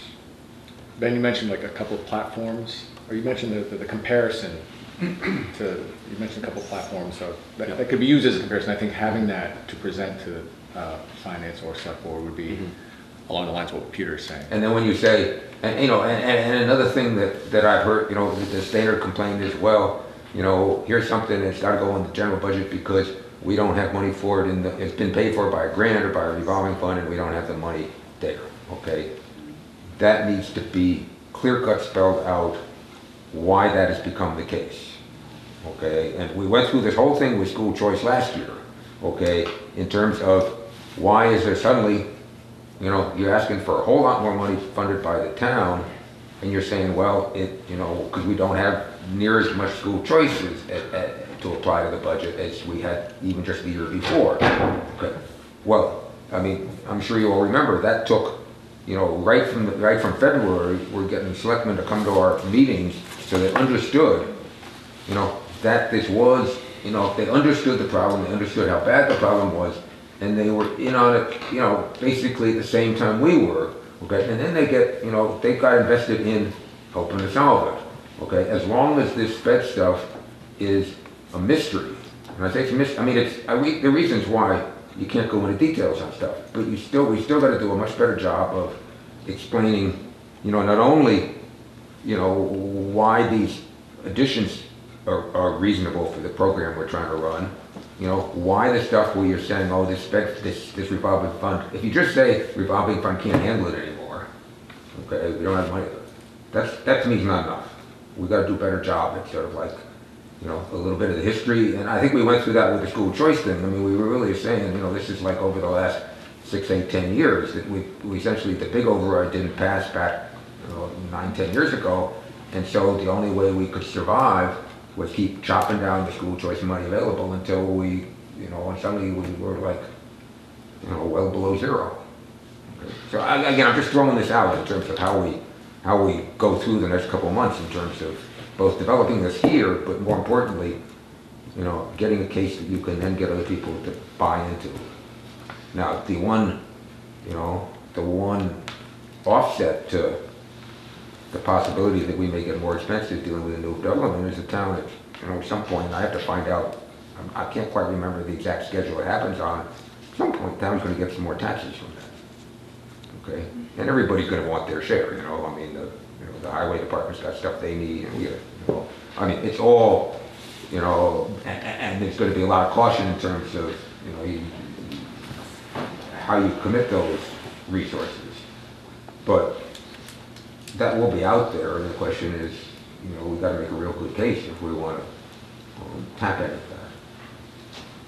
Does that make any sense? Yeah. Mm-hmm. I would say that I could defend like a 4 or 5% increase as well. I don't think we gave the select board any indication last year that with the help that they gave us, that all the problems were going to be solved and we were going to roll in with a 2% budget this year. I think we were pretty clear that this is a multi-year situation that we needed to dig ourselves out of. And, you know, it's not going to be a 2% increase. We took one step last year, and it's going to be, we're going to have to pay for it this year, and we're going to have to pay for it going forward in order to move that stuff off of school choice onto the general budget. And just to clarify, it sounds like we're not prepared for a big influx of special needs, but you projected proportional to what you're. Yeah. So any kind of new, you know, new students who may require additional services is always. It's always kind of it's a crapshoot. Right. Anytime you're getting any new students and especially in smaller schools, where their needs may be higher than what's budgeted. I mean, it's a very, I mean, you technically could have a student move into your district that costs $100,000. You know what I mean? And so, and it's happened in our districts since I've been here, where of course there's circuit breaker that helps you the first year. Yeah. The following year is going to, you're going to get hit. So we're always one of those things, but you can't overly prepare. You know what I mean? That's kind of so you do have to kind of. I don't feel like this is leaving us exposed. I know. Let's put it this way. We know we got to work on the 8%. Mm-hmm. But if you were to get it, I don't think that we are. If you got it, you would be unduly exposed. The question is. Well, so I guess that becomes the question is. So I mean, what I was saying in the beginning with is that 8% is that's not an easy number. Yeah. That's there's things in here that we can tighten up on, and then we have to kind of decide prioritizing if we're going to try to expand and looking at the, how much money do we want to take off of school choice to help us? Because we should offset some support level of the budget with the school choice, but at the same time, that is the cushion to when you have a special needs student or a student that requires other services or any other needs that we'll talk about capital needs where you can pay all those capital needs out of school choice. You know, it just becomes, school choice is turned into a little safety net bank so that you don't have to do, you know, if the boiler blows and you have no school choice money and you have no other money, then you have to cut in the middle of a school year. That's the only other spot you're going to save money. And other school districts have done it around us where you have mid-year layoffs because you don't have enough money. But that's why it's important to keep some money in school choice so that you have your program that carries through the school year with consistency for the kids, and obviously, and it's consistent for the kids as well as consistent for the staffing and that kind of thing. So that's kind of what's important. So we're going to be rebuilding our choice more slowly than we might like.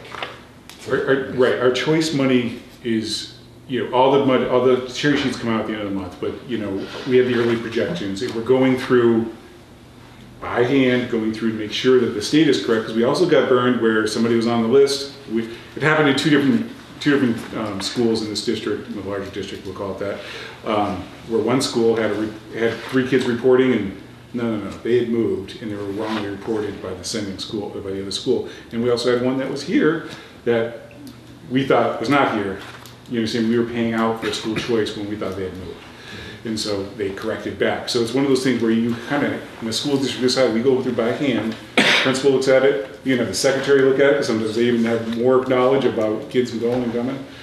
So we'll make sure that that number at the end of the month is correct. And then once we have that number, we'll decide how we're going to, how much we can use here and there. And then there's some other funds that we can look at. We're also going to be looking at the, you know, what the SPED revolving numbers are.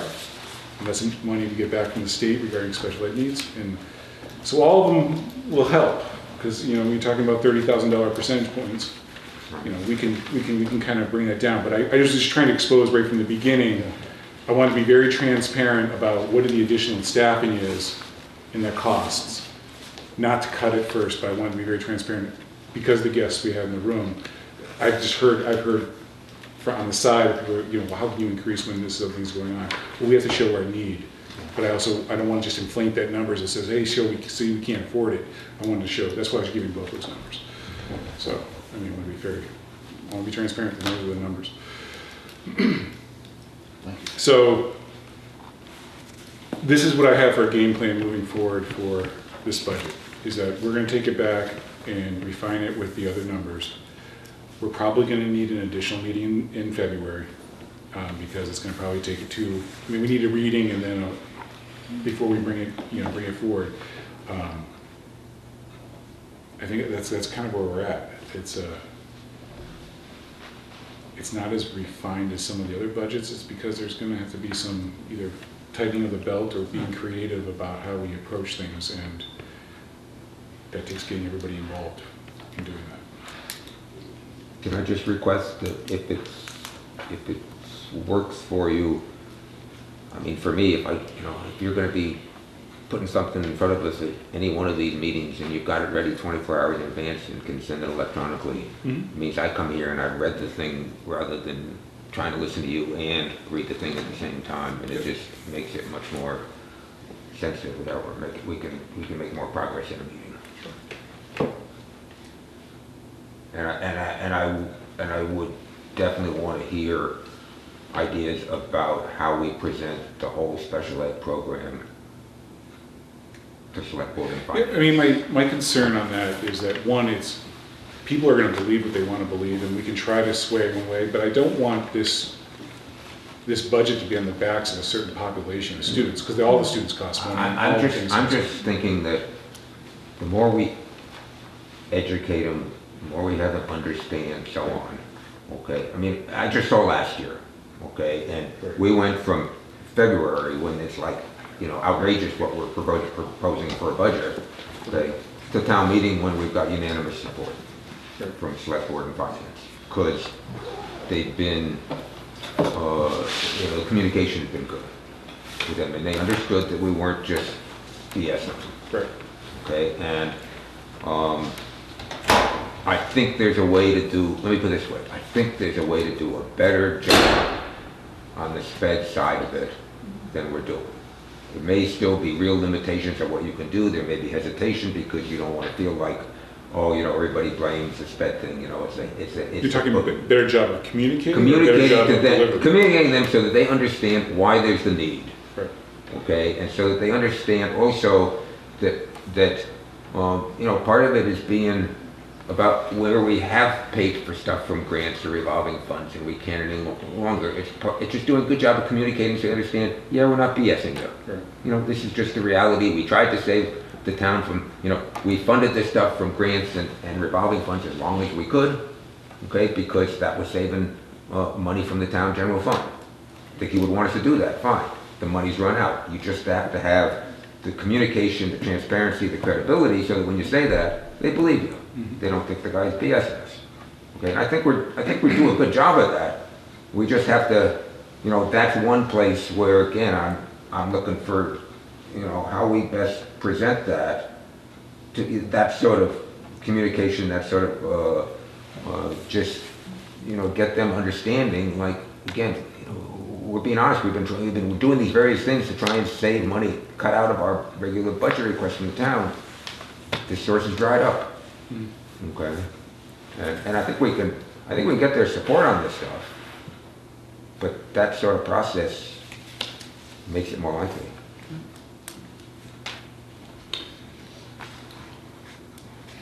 You're going to go through this. I just have like I just need to understand some. Ask away.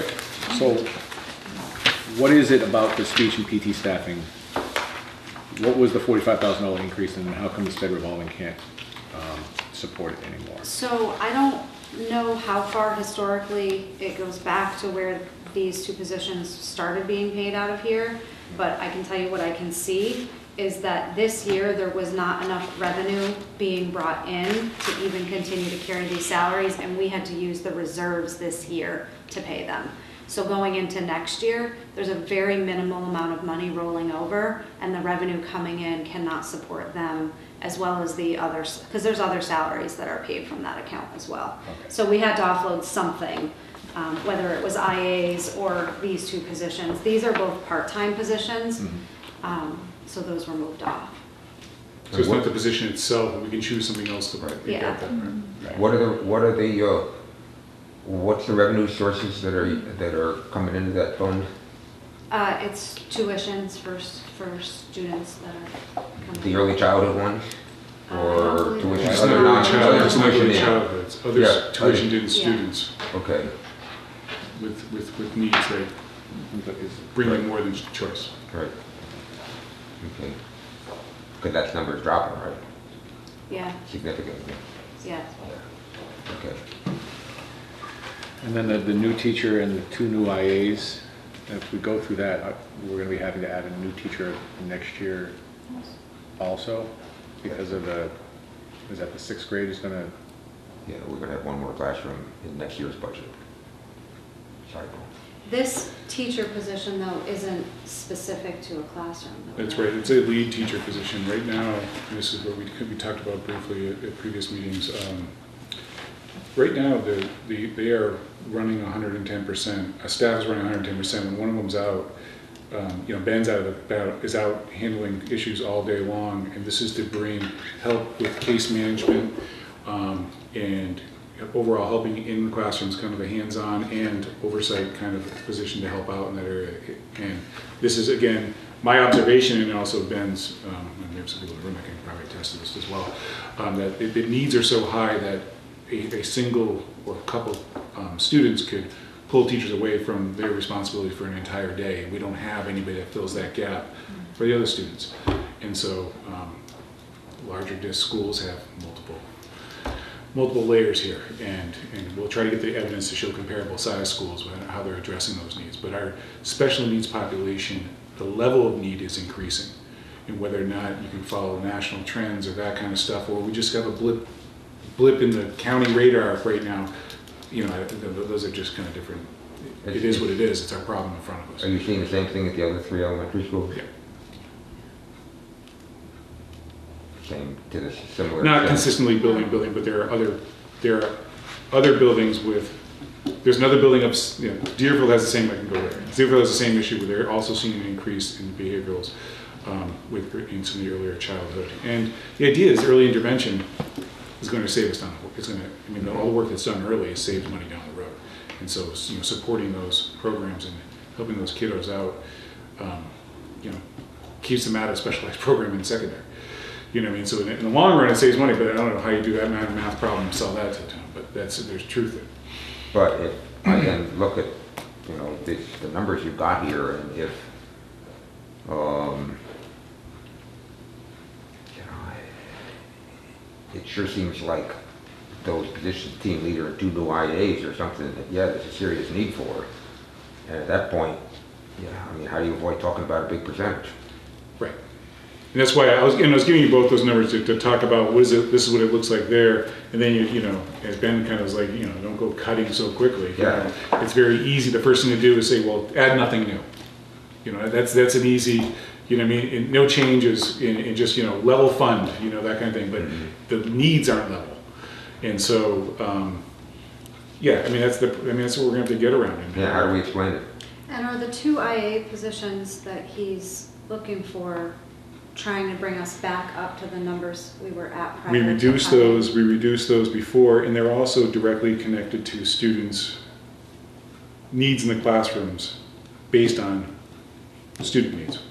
So it's not just like, oh, let's you know, let's restock the shelves. Yeah. It doesn't matter if there's a, you know, storm coming. It's, you know, it's not restocking the shelves. It's serving the current students, not stocking the shelves. Right. Specific students. It's not just formulated. Correct. So. I'm happy to answer other questions. So tell me again the plan for our next meeting? The plan for our next meeting is that we will have the stronger other numbers, and we'll kind of I'll do it like we approached it last year with some different ideas and scenarios to look at. Looking at we'll have the stronger revenues at that point, have a good idea where those are at, and then kind of come up with a plan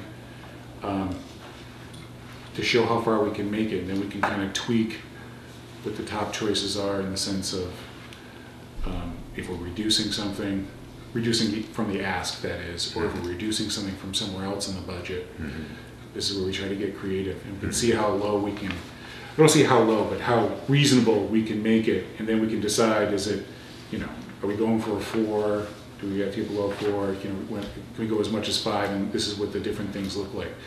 Kind of last year, I kind of created almost everybody created scenario, and then I had a red sheet, which was that please don't look at, but this is what would happen if we didn't get the override. We'll do the same kind of thing. Hopefully there'll be no red sheet, but the same kind of idea. These are the different routes we can go by kind of adding on in the priority that the administration feels. Because, you know, remember it's kind of how it works. We give you the priority that we see as a field, and then you guys name it or say it. Yeah, and I should tell you, again, I'm just telling you what I'm thinking. And, knowing that we have a date, I think, with Selectmen and Finance, you know, the first couple of days of March.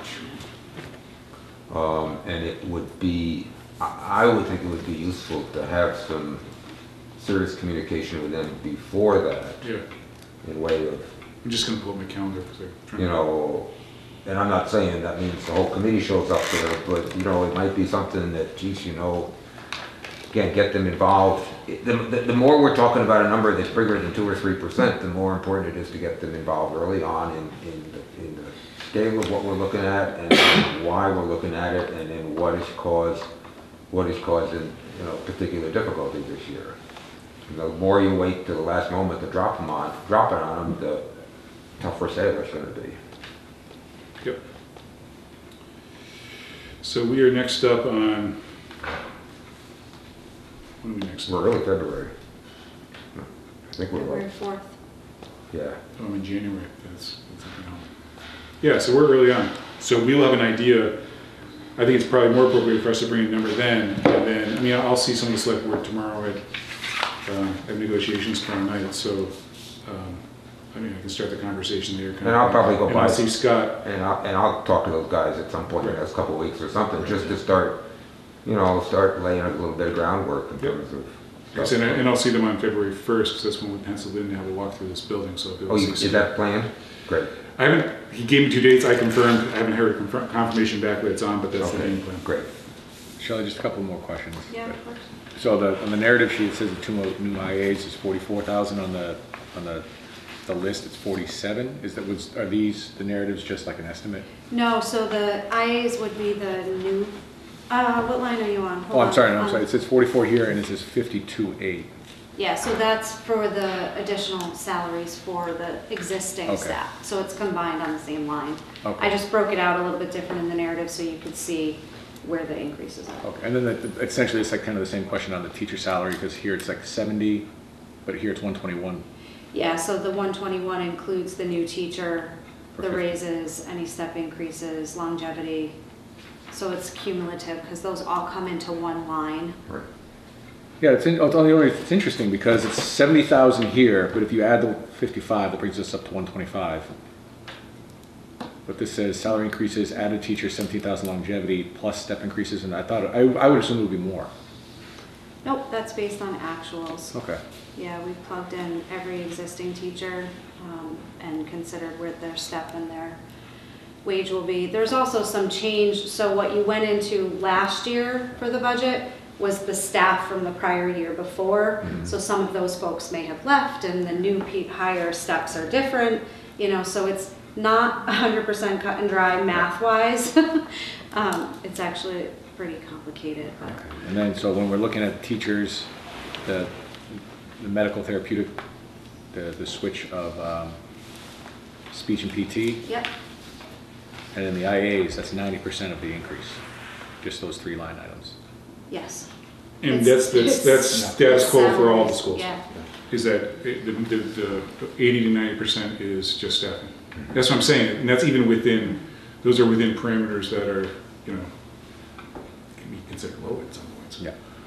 I mean, the anticipated existing teacher salary increase and the existing IA salary increase is 3%, just with nothing else. Because what people are concentrating when they're talking about the negotiations, the numbers that only, there's really the number one thing is discussed is COLA. So basically COLA, you know, the cost of living adjustment is, you know, so what is the increase? But that goes on top of steps. And then you also have column changes, you have steps, and then column changes. And then you also have longevity payments and those kind of things. So those are all falling into that same line. So the actual, we were kind of doing the math right now based on what we had plugged in, the actual salary increases for Sunderland is 4.9, somewhere in the 4 range. It's not, you know, so you have to add it all together for the total movement in salary. So, I mean, right now the steps, the space between steps is 3.19. Is 3.19. So you're adding whatever COLA to that for the actual wage for those who are stepping. If those are at the top step, it's COLA only. So we kind of have. Those are going to the next column also. Right, so correct. But column changes. I mean, and then I try not to look at column changes because there's work that gets the. I mean, there's someone's working on a master's or something doing a column change that they're working professional developing, moving that way. So there's that's kind of the issue. The other issue we have as a district, about 50% of our teachers are on the top step. So any movement is very expensive, and that's where also the difficulty that we're having. I'm just saying for the negotiation table, where it's difficulty is any small movement there where you're trying to shift has a huge impact on budgets because it's the most money to move the smallest percentage. So those are just the problems. Yes, indeed. Thank you. All right. Yeah. Thank you. Other good news? You want to talk about capital? All right. So we have a few capital issues that it's the timing of the building, of the age. Where should we go? What do you want first? Let's do the boiler. Boiler first. All right. So right now the Sunderland runs on 2 boilers. Okay. The building can run on 1 until it gets. This is according to, I actually spoke with the HVAC guy today because I was running this plan by him. It can run on 1 unless it falls below 10 degrees. And then it will not be able to keep up with the temperature. It will keep up with the temperature not to freeze the building, but not warm enough for a comfortable classroom environment. Okay. Right now we have one of our boilers has got a crack. It's made up of 8 compartments. I'm over-educating you on boilers.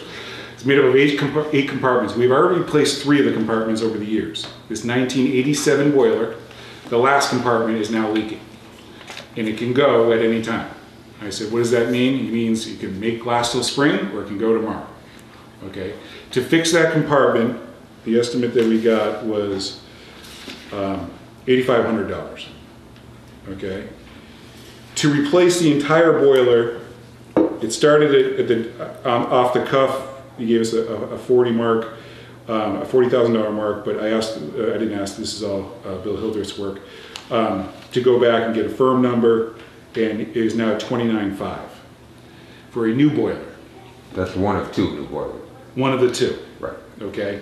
And so we have a decision to spend just under $10,000 now to repair a 1987 boiler,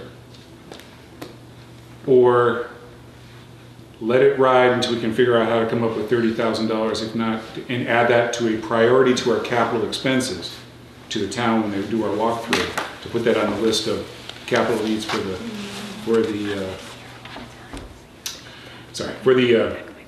this spring, and kind of pray we get through, because it could last a year with its drip. Go right now. It could have gone last week when whenever it started, it first was discovered it's leaking.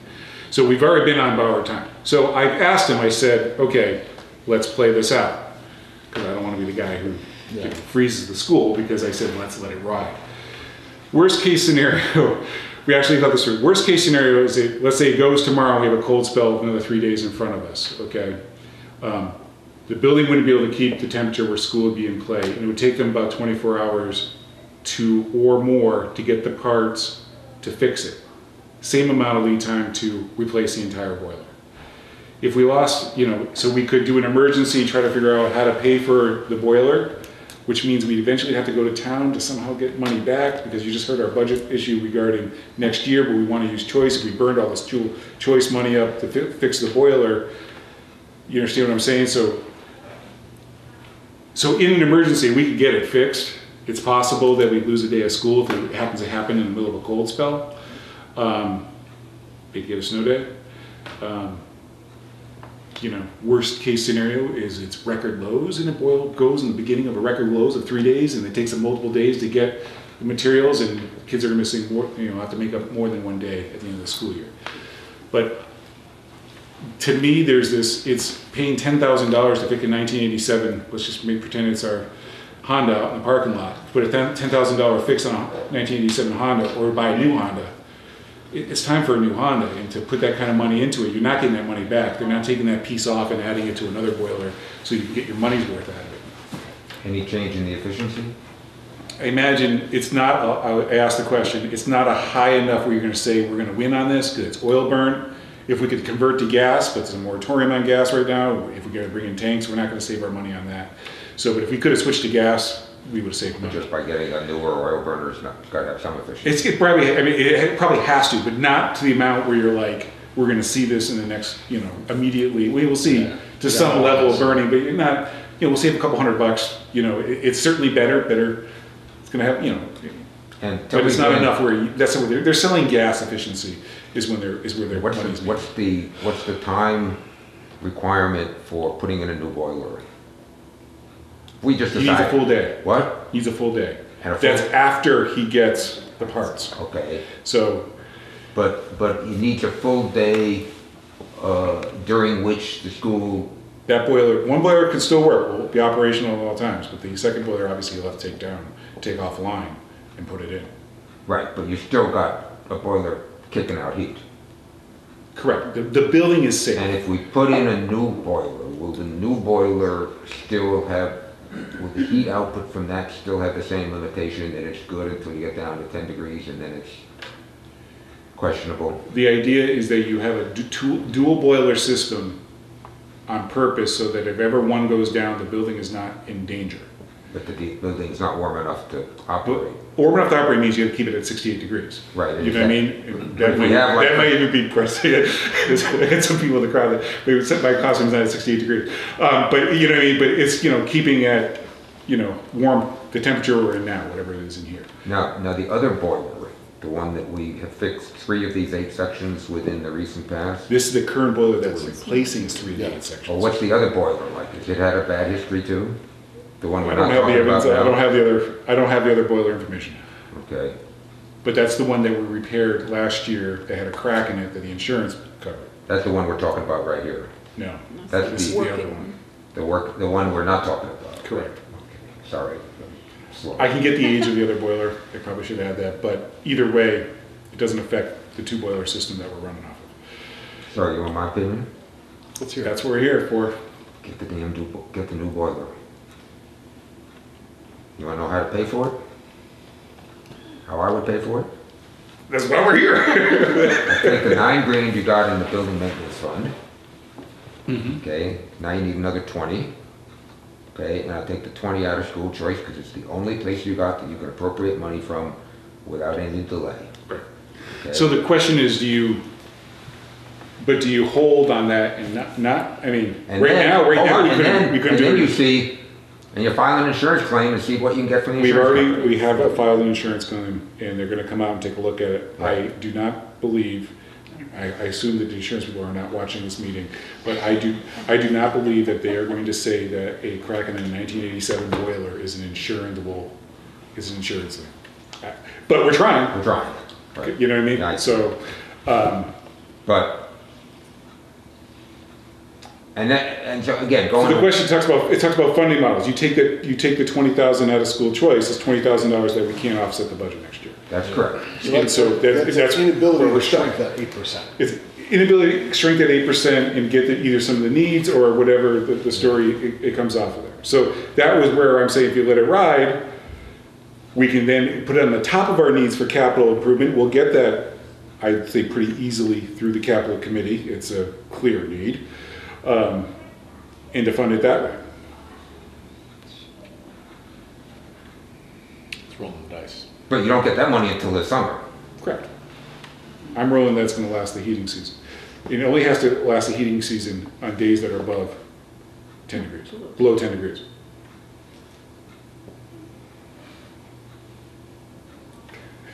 We did get some insurance for the repairs. Or we can take the 10 grand and we can go down to the casino, we can see how our luck is down there. No, just to be a moron about it, it can be shut off on days that are above 10, so that all the load is on the other one. Is that what you're saying, or? That's a good question. Yeah, I think the other one can run without it. So I don't know how they even the balance of it. I don't know if it's more stress turning on and off. These are all, this is out of my, I'd be doing that. So. Okay, next item. Well, All right, so. Well, we gotta keep moving. We do have to keep moving, but my question is, you guys didn't answer my question. What do you want to do? Anyone else have an opinion? It's a big capital expense to take out of school choice. And so the other question is... But here's the thing. And, we could sit down and go over what the school choice numbers actually are, because we started this fiscal year, okay, when we made the budget during winter last year, the idea was we were going to end last fiscal year with like 7,000 in school choice. Okay, and then we voted to use 220 in school choice for the current year budget. Okay, because we weren't keeping as good track of school choice, revenue as we might have, we ended up getting a bunch more in school choice. So we had something. I think we got something like an extra 90,000. Okay, in school choice for the closing of FY19, okay, and so year end, okay, we were, and then we spent some on the fixing up of the new art room, okay, but we're, dealing with, a starting position for this year of something like, I'll say 70 or 80,000. Okay, now what are we looking at for this year? We got in the budget 220 grand. Okay, unless, who knows what pops up that we may have to go diving for it. But this is certainly, we're assuming we're spending 220. What are we going to take in? Okay, Now, the state has put out a number that says that, you know, they're thinking we're gonna take in like just over 300. Okay, but the problem with the state, that what really matters is what the actuals are, okay, during the year. And the actuals so far this year, up through December, what I've seen for enrollment is we were starting out at 50 school choice kids, and the last couple of months we've been 53 school choice kids. Now that doesn't tell you about the school increments, but the numbers aren't getting any worse.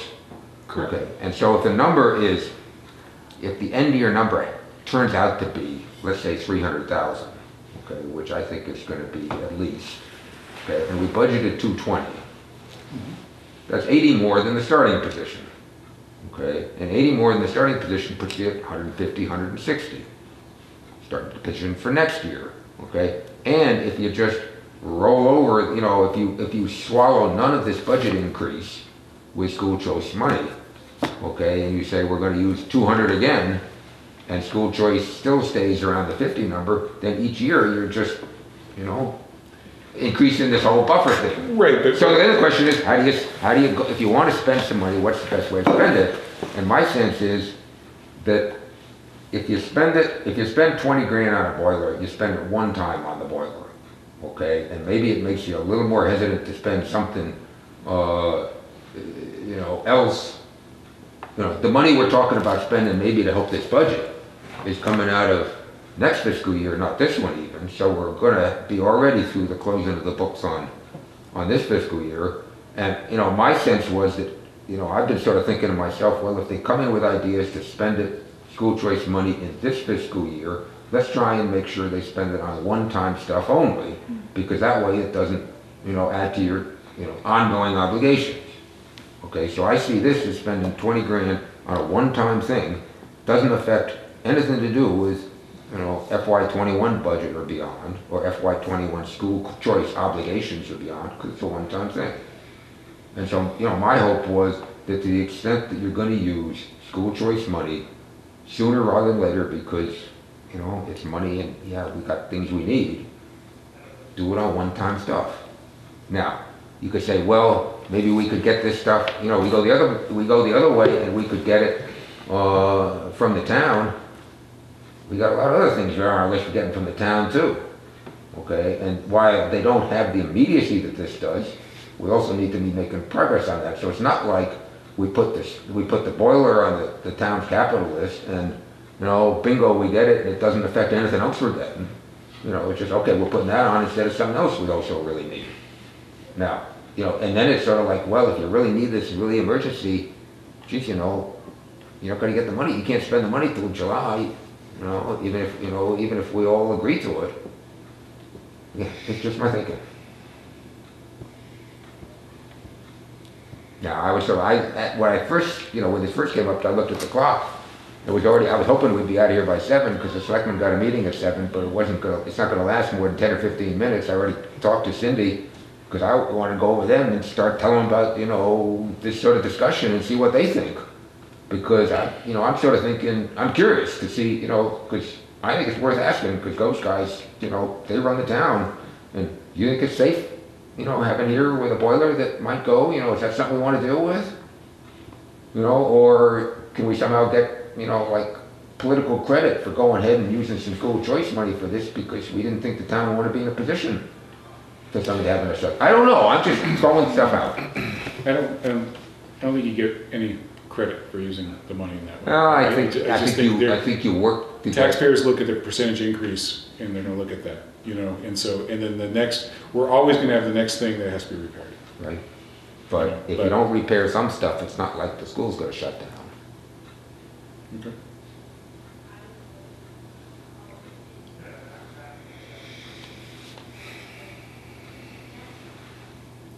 So, fine, you could go either way.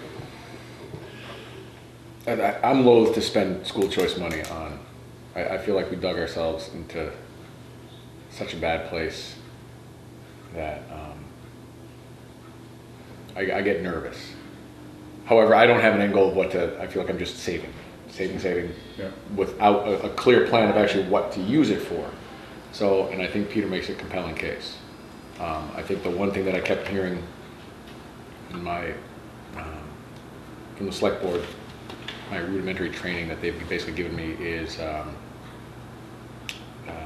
basically what Peter mentioned about the single non-recurring expenditures, that this would be a place that we can't be using school choice on recurring expenditures. The best place is the non-recurring expenditures. So it does make some sense. The only problem is that the non-recurring expenditures are not taking anything out of the budget. Right. So if I said, let's use school choice money to buy computers and remove the computer line from the budget to save $20,000 in the budget, then we've had a budget moving forward where we're able to offset those numbers. It just, that's my concern. My concern was trying to lower that percentage somehow with using school choice creatively to be able to keep the programs in the building alive. And I know, everything's kind of got its own own silo. How much, you must have given some thought as to how much money you're going to suggest coming out of school choice for this budget. Correct. What sort of numbers you've been tossing around? Well, I mean, it depends on where it comes in. I still believe that you have to keep a reserve because that's all you have for the things. But if you're talking about between 1 or 2% worth, closer to 2% worth out of school choice, so you're talking about $60,000 because I believe it's going to come in at 150, and then you keep about 60 in reserves for a boiler. The other boiler, you know what I mean? It's that kind of, it's a joke because we use the boiler as the example, and now we got a boiler that's broken. But that was, one of the things that we were going to be looking at. But we got to confirm that we have those numbers right before we come in, and we go off what the state gives us for that before we start kind of using that money as a revenue source. But when we do, and then we also have to look at where all the kids are. We do analysis of school choice of if we're losing 10 in 6th grade next year, are we refilling the coffers with that as well? And so how much, you've got to keep that. It's become the, I wish there would be greater, we built a system that it has become the free cash of the school to deal with the emergencies that didn't exist 30 years ago, from special education needs that have skyrocketed in price to other things where the town free cash would bail out a boiler 50 years ago. The school committee would contact the town and say, can we use free cash for the boiler? And they would say, maybe yes. You know what I mean? But now everything's gotten so siloed by department and the school, itself. I mean, this is, you have to go through the kind of these processes that we set. I mean, I wish there was more. But if we were using free cash, we couldn't do it until we had a special town meeting to appropriate it, and so we couldn't do it before late March anyway. Right.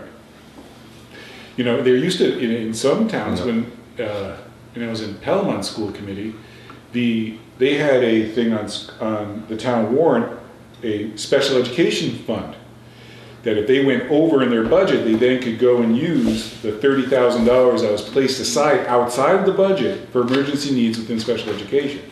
I don't know, it was never accessed when I was there, and it says even as things got tighter, but it was always there in case you had that out of district placement that came up suddenly, or someone moved in that, a small school budget can't be, so they use the larger budget to protect the smaller budget. But I mean, those are just kind of creative ways where, within, but we can, I'd rather not roll the dice either. I'm not going to get, call Ben every morning and say, hey, did I win last night? Did we get through the night? I was just trying to look at a way, I just don't, nobody wants to pay for a new boiler. You know what I mean? It's especially when it's working right now, but it's going to die, but it's working right now. You know what I mean? It's like, I'll keep refilling the hole in my tire. Refilling the tire that has got a hole in it to see how long until you get that tire worn down. That kind of idea, as long as the hole's slow enough. But this one we don't know. So I just, if the committee feels we should use school choice money, then we'll move forward using school choice money to do this. How many compartments are in the boiler? What's that? How many compartments are in the boiler? 10. No, 8. So it costs close to 10 grand to fix one, or 30 to repair the whole. Oh, absolutely, you're not spending the 10. The question is, do we wait, or I would think I can't speak for you, some people might want to spend the 10. But I think it makes no sense to spend a third of the cost of a boiler, just under a third of the cost of the boiler, And the wait would be, the plan if we wait is then we go through the normal capital request process with the town. I was saying that what we're actually waiting is 2 months to get out of the cold season and take that boiler offline. But then go through the capital process, which then shoves everything else down a priority level.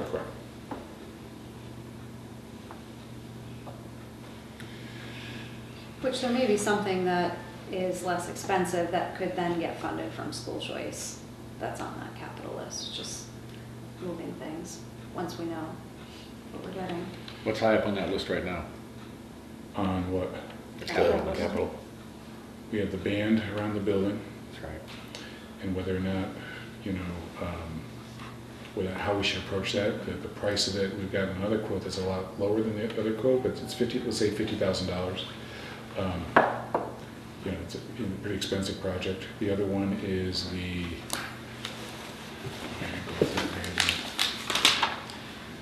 let me just pull it up.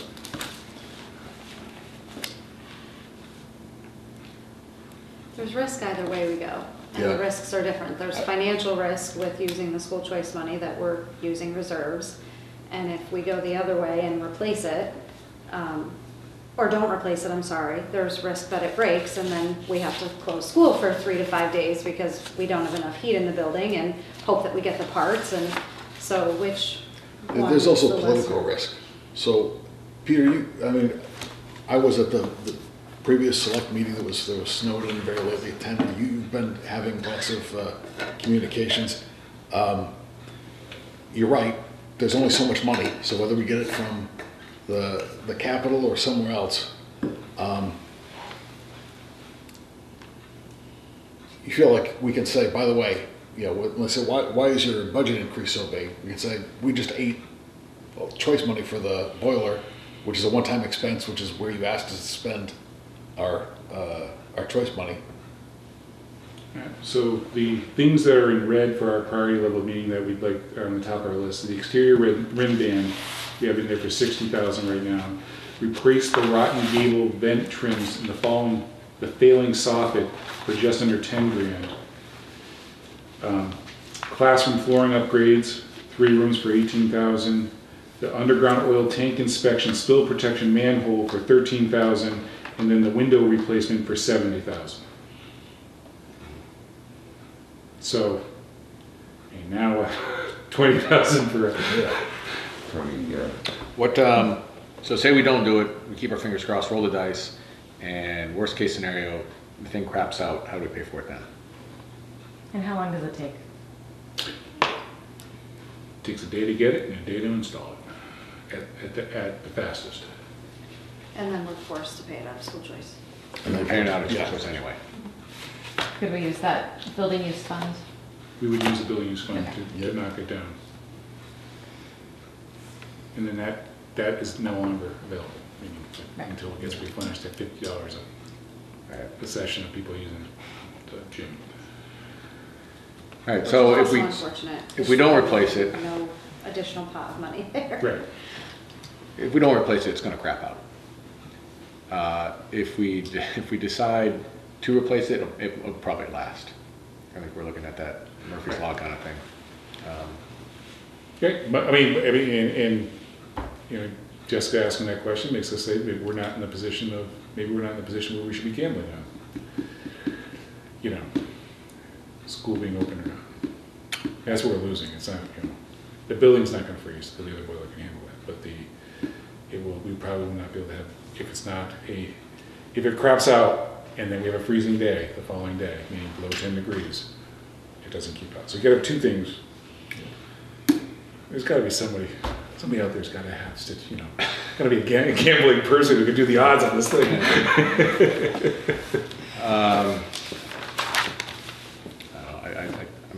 I'm leaning toward agreeing with Peter and just doing this, getting it done. This was kind of the reason. And if this was just me and I'm just dealing with it, okay, I actually would tomorrow morning call up a couple of selectmen that know more about this stuff and say, this is the situation, okay, you got any opinion as to, you know, which one you think makes more sense, and just see. Not that it's their decision, but just to see. And if they strongly say, oh hell, you know, roll the dice, you know, or that thing will last, I've been down there, I looked at it, it's gonna, you know, whatever. At least then, if the thing all blows up on you, you know, you got. You trying to defer responsibility? Hey, this is politics. You know, it's like they run the town. Okay, this is one of the buildings they're in charge of. Okay, this is what's on the list of, you know, someone comes through and says, here's the things that need to be done in town buildings, and this prime real estate on that list. And I would just, I mean, regardless of what we do here tonight, I mean, I sent them whatever email you sent us, it just said, hey, we got another building issue. Yep. Okay, and I sent them that, and all I just said, hey, another building issue, FYI, Peter, because I was out of town, and I figured, well, at least let them know. Yep. But whether they've got, they're both building guys. I'm talking, Tom and Scott. And they may well have strong opinions as to what makes any sense or don't make any sense, and that might well be worth listening to. Just to be clear, were you hoping for was this the kind of thing that you would think should be voted? Voted because we're spending money? Technically, I don't need the committee's approval to spend school choice money, but I have been scolded by school committees for spending school choice money without approval, because it's not my free cash to do it as I please. And talking about $30,000 is a significant portion to just go ahead and do, and so therefore I am deferring my you're covering your butt the way I want to cover our butt. Okay. That's a significant. Originally, we can now gone down to 20, but walking the room was at 30. Right.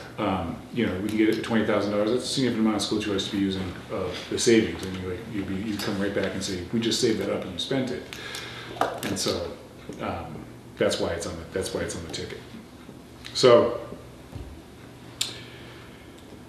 repair now and find a way to do it, or not repair and try to hold out the things. I'll try to give Scott a call in the morning, see if he has an opinion on it. And I'm biased. I understand that it will inhibit our ability to reduce the size of the growth we're asking for, but and I'd be happy to be on that call, but I'm inclined to not roll the dice with having the building closed. Someone do a motion to pay for this, find a way to pay for this using current funds and school choice, and I also make a motion to use school funds to replace the boiler. I guess and while being in communication with the select board. But using the school use fund first. Yes. Okay. Yeah. For the two funds. Yes. Go ahead. Yeah, I'll second. All in favor? Can I just read this? So this would be moved that we use school choice and school user funds to replace the boiler after consultation with the members of the board, with members of the select board. Sounds good. Cool. Is that all right? I'm good with that. Yeah, and our next meeting, did we say it's early February? I'm sorry, I don't know. A couple weeks from now. February 4th. Okay, so if they disagreed, we're only rolling the dice for like 2 weeks. If they disagree, what's their plan? If they disagree, then I think that's worth considering.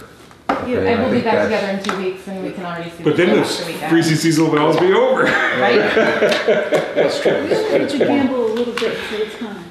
We're just gonna get to. It's gonna break. It's the first roll. It's gonna break April 30th. We won't have this problem. All right, we'll take care of that. The other issue is that we need to vote on that. That was a motion. but we'll vote sorry. on it. Okay, so anyway, I got the motion here. So you want to vote? All in favor? Aye. What was the vote? 5-0? 5-0. Yep. Okay. All right, the other issue is the walk-in freezer that went down during the holiday break. I just sent out the results from the insurance company. I'm starting to get tired. The insurance company, they are not going to pay for the repairs, but they may be paying for the product loss that we have. However, the number for the product loss was around $31.81.85. $31.81.85. However, they are now saying that they are not going to reimburse us for the government supply that was in there. They may not. May not. And so we're kind of in conversation with them. So it's still a bit ongoing because we didn't pay for that.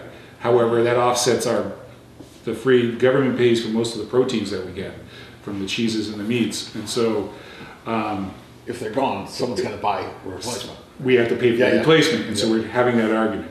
with them. So they basically Discussion, right not now argument. have told Mary that they don't really know how to proceed with this because typically you buy the product and so then they replace it, but because we get it for free, they're not sure how to handle that. What's the value of it? Right. So she's we really provided. get it for free? I don't think we get anything for free. Government subsidies, yeah. Where does that come from? Well, you pay for it. There you go. Right. You've already paid for it once. We already paid for it. The question is, we gotta get you to pay for it twice. So she's provided a market value based on her vendors of where she would buy things, and that's where the $31.81.85 comes from our what we've actually paid for plus the market value of the stuff that we've gotten for free. And so she's in conversation with them about how much they're going to cover. So there's some amount that they're going to pay for. We don't know what it is yet, but they're also going to take the $1,000 deductible out of that. So we won't get back the full amount regardless. So we are looking at, and they aren't going to pay for the repair of that. And so that's another just over $1,300. We're thinking about paying for that out of the food program, that money that you were talking about before. And so it's a little bit of a hit there, but it's an appropriate spot and so on and so forth. But that's kind of just a... I stopped at town halls today and I checked the accountant's statement of the status of that fund. And I was real surprised to see that it was a positive balance, of course, but I was real surprised to see it was like only 9,000 or something. And then I looked on the cover sheet to the report, because I listed all the town's accounts, and I listed the cover sheet, and it said for these special funds that it was updated as for expenses as of January 10th. In other words, any warrants that had been filed by then, but revenue only up through the end of September. So it's missing like at least 3 months of revenue, which is run through usually about $5,000 a month or something like that. So that puts us in someplace solidly between 20 and 30,000. Okay, and so, you know, even if we're not quite break even for the year or something like that, it's not like suddenly we got another issue that's got to be addressed this year. I mean, we're not going into the red in that account for some time.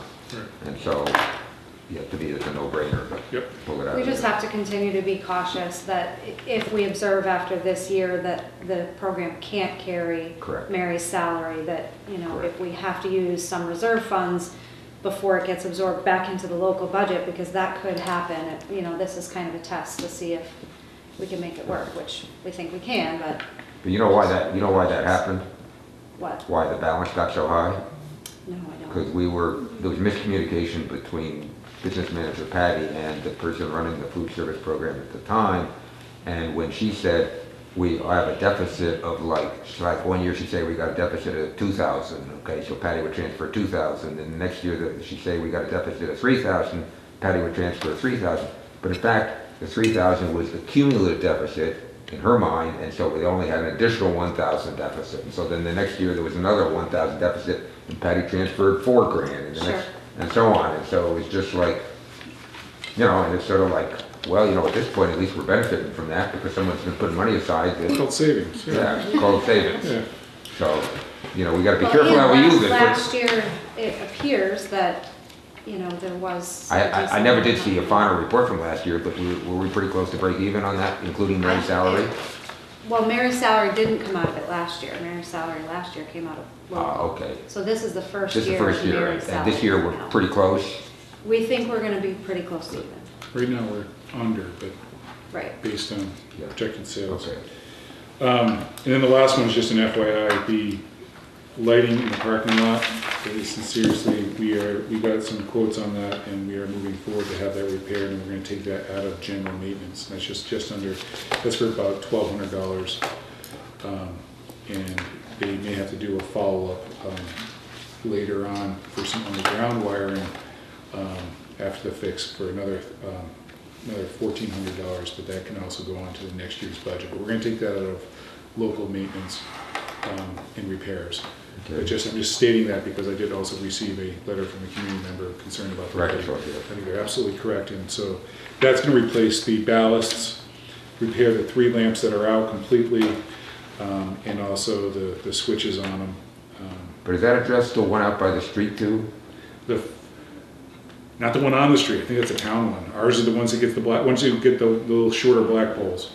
Okay. And I think the one that, the one on the main street, I think it might be a town light. I can find out. I mean, is that out? Oh, I thought we had that discussion that one, what was the letter? Was the letter about, oh,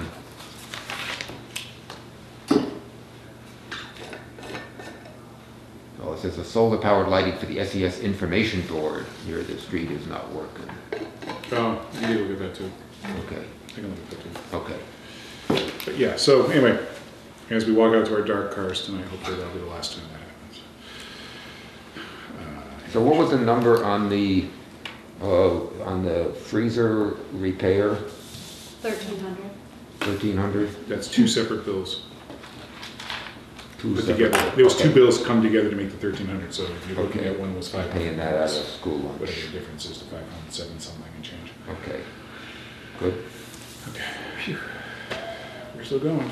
You got any more capital stuff? Because I got just the fact that, as far as I know, we haven't submitted anything to the town capital committee. We haven't, because we asked them to come out and take a look, and so, and I've been back and forth with Scott Bergeron with the capital committee to come out, let's take a walk around, and then we're ready to submit, but we wanted them to see it for themselves, that kind of thing, so they can weigh in on it, because the list is so long, we'll take any one of, we'll take what we can get kind of deal. Right. And we have set again, he gave me dates, I confirmed those dates, he has not confirmed back, but we're looking at Saturday, February 1st at 8 a.m.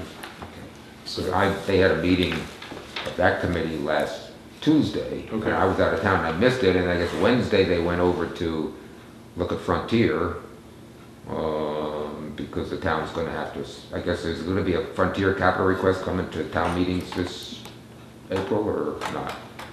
First, you know. We haven't made the decision yet, but. Okay, well, maybe it's part of the, I don't know. Anyway, then I asked, and I asked, you know, I looked at the packet that had been handed out at Tuesday's meeting, and there were proposals from fire department, highway, police, but nothing from the schools. So that's why I was just, you know, are we, you know, is the thing, at some point we've got to get So, that in there. yeah, and so the reason why there's the pause there, well, again, remember when we came with this plan in. Oh, no, I think it's right, as long as you're, I think the tour order comes first, because then you'll get feedback as to what they care about. Right, and I think, because one of the issues was whether or not we do the banding over multiple years, we want them to look at that and get their thoughts on that. You know, the more straightforward one is redoing the floors over and getting on a program like many of the other buildings are doing, and doing a few each year over the years, and getting them to see it and then say, okay, well, you know, we'll commit to that program, you know, kind of that program, and then looking at the soffit, I mean, these are all. No, I was pretty just, repairs. I was just dismayed. I was just getting dismayed the tour hadn't happened, and then, well, is the tour ever going to happen? Because I think that's absolutely critical step to getting people to buy in. That's what I'm trying to get at. Right. Can we join the tour? Yeah. Come on over. 8 a.m. When? Saturday, February 1. Could you send maybe just when you do get a confirmation on it, could you send us a note so that if we do want, I'd love to come. Just, you know, hang and watch. So if 3 of you are showing up, I'm going to have to post it. No, it's not a meeting. Is it? We can be in the same place if we don't talk. You can't talk to each other. Yeah. But you can talk. I think I just run it as a rolling meeting with the capital improvement committee, and then if we don't run into any problems, then you can talk about that stuff, and then no Okay. problem with it. Great. Okay. Right? That'd be cool. 8 a.m. FK, you're welcome to bring a little camera. All right, that's all I got for capital right now. Good. That's it? We are not done though. No. What did you go I'm into? gonna say, yeah. So capital request, vote to approve the 2019-2020 school improvement plan. Did that. Not bad. We did We that. did that without you. All right, We're sorry. good. All right, where are we on that? Well, my apologies. I'm going to talk about the memorandum of understanding. Let's do that. Because I think we should table building space, because I need Ben here for that, and acknowledgement of the green donated landscaping. That was a Ben item as well, so maybe we'll have to be late on that, but we can acknowledge, because I'm sure there's a good story with it, and I think that at the end, if no one's watching at the end of a 3-hour No, video, yeah, let's give them good turn it off press by time, now. yeah, so. Oh, I'm sorry, I have a hand up there. This is the, it's very straightforward. So currently the IAs, we've closed their contract. In order to make changes to their contract, I got to bring it before all the school committees. But what has happened in some buildings, I'm not sure if it's happened at all in Sunderland. One more of these? Yep. I'll go off the official copy. Is the, we negotiated that when we use IAs to sub for classes, okay, and once it reaches an hour, they get paid for the full hour and any hour there afterwards, okay? So under an hour, it's just coverage. They're not doing full, they're not considered subs and getting the additional $5. So the additional, let me stress that, the additional $5. This is not high stakes here. But the issue we were having is that we had two issues. One, that sometimes IAs were covering like for 2 45-minute blocks and then getting nothing. And in some buildings, the principals were recognizing it, saying, oh, it was 2 45-minute blocks, it's within the contract. Other ones I was getting phone calls that the contract doesn't say that, am I allowed to do that? And so that kind of brought it to my attention, and then when we met, I met with the union officials on it, and when they cover specials, specials are under an hour. So let's say you're the IA in a phys ed class, you're usually in there and there's no teacher that day, and they say, well, you cover the class, and you cover the whole class, you run the curriculum, and you're running the whole thing, you are doing a different job, yet we're not paying you because the class is under an hour. And I said, if you're covering for a full class, we're gonna pay you to substitute. And so I just wanted to get your stamp of it. That's basically what this is saying. This is also saying it's non-binding, meaning it's got a sunset clause in it, meaning that they're gonna have to renegotiate this in the next contract. So it will be brought back in, and then for both parties to agree moving forward after this kind of a trial kind of thing. So it's kind of a lot of protection because we're changing the contract outside of the negotiation, but in essence, those are the two real things. So I absolutely think we should be IAs an extra $5 if they're covering, and if they're covering the whole day, they get more. If they're covering phys ed the entire day, they get more. They'll get the $35 extra. If they're covering 2 periods, which doesn't happen very often, but if they, 2 45-minute periods. And again, this is all with pre-approval by the principal. They can't just start keeping a diary and then try to submit that. It's like, I'm covering, you've been assigned to cover that kind of thing. So I'm just looking for you to approve that. Motion? So I'll move. Second.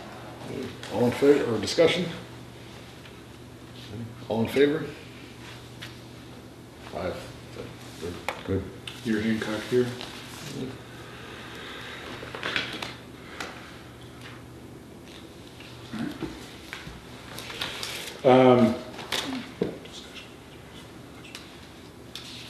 That's the memorandum of understanding. We did the collaborative vote. I don't have a report. I'm doing your job, Greg. Sorry. Yeah, no, sorry. I came in with course. They came in, so I think. I appreciate you cleaning up. You can go to you can go to executive session. That's up to you guys. You didn't have a meeting in December, so I can give you an update. People who had meetings in December did not. You and Conway didn't have a meeting in December, and I Conway on Thursday. So other people have not gone to executive session because they've been up to date on what's going on. But that's up to you. It's on there because we are in negotiations with Joe in executive session if you want. Shall we? I would like to do it. Excellent. All right. All right. You got to vote.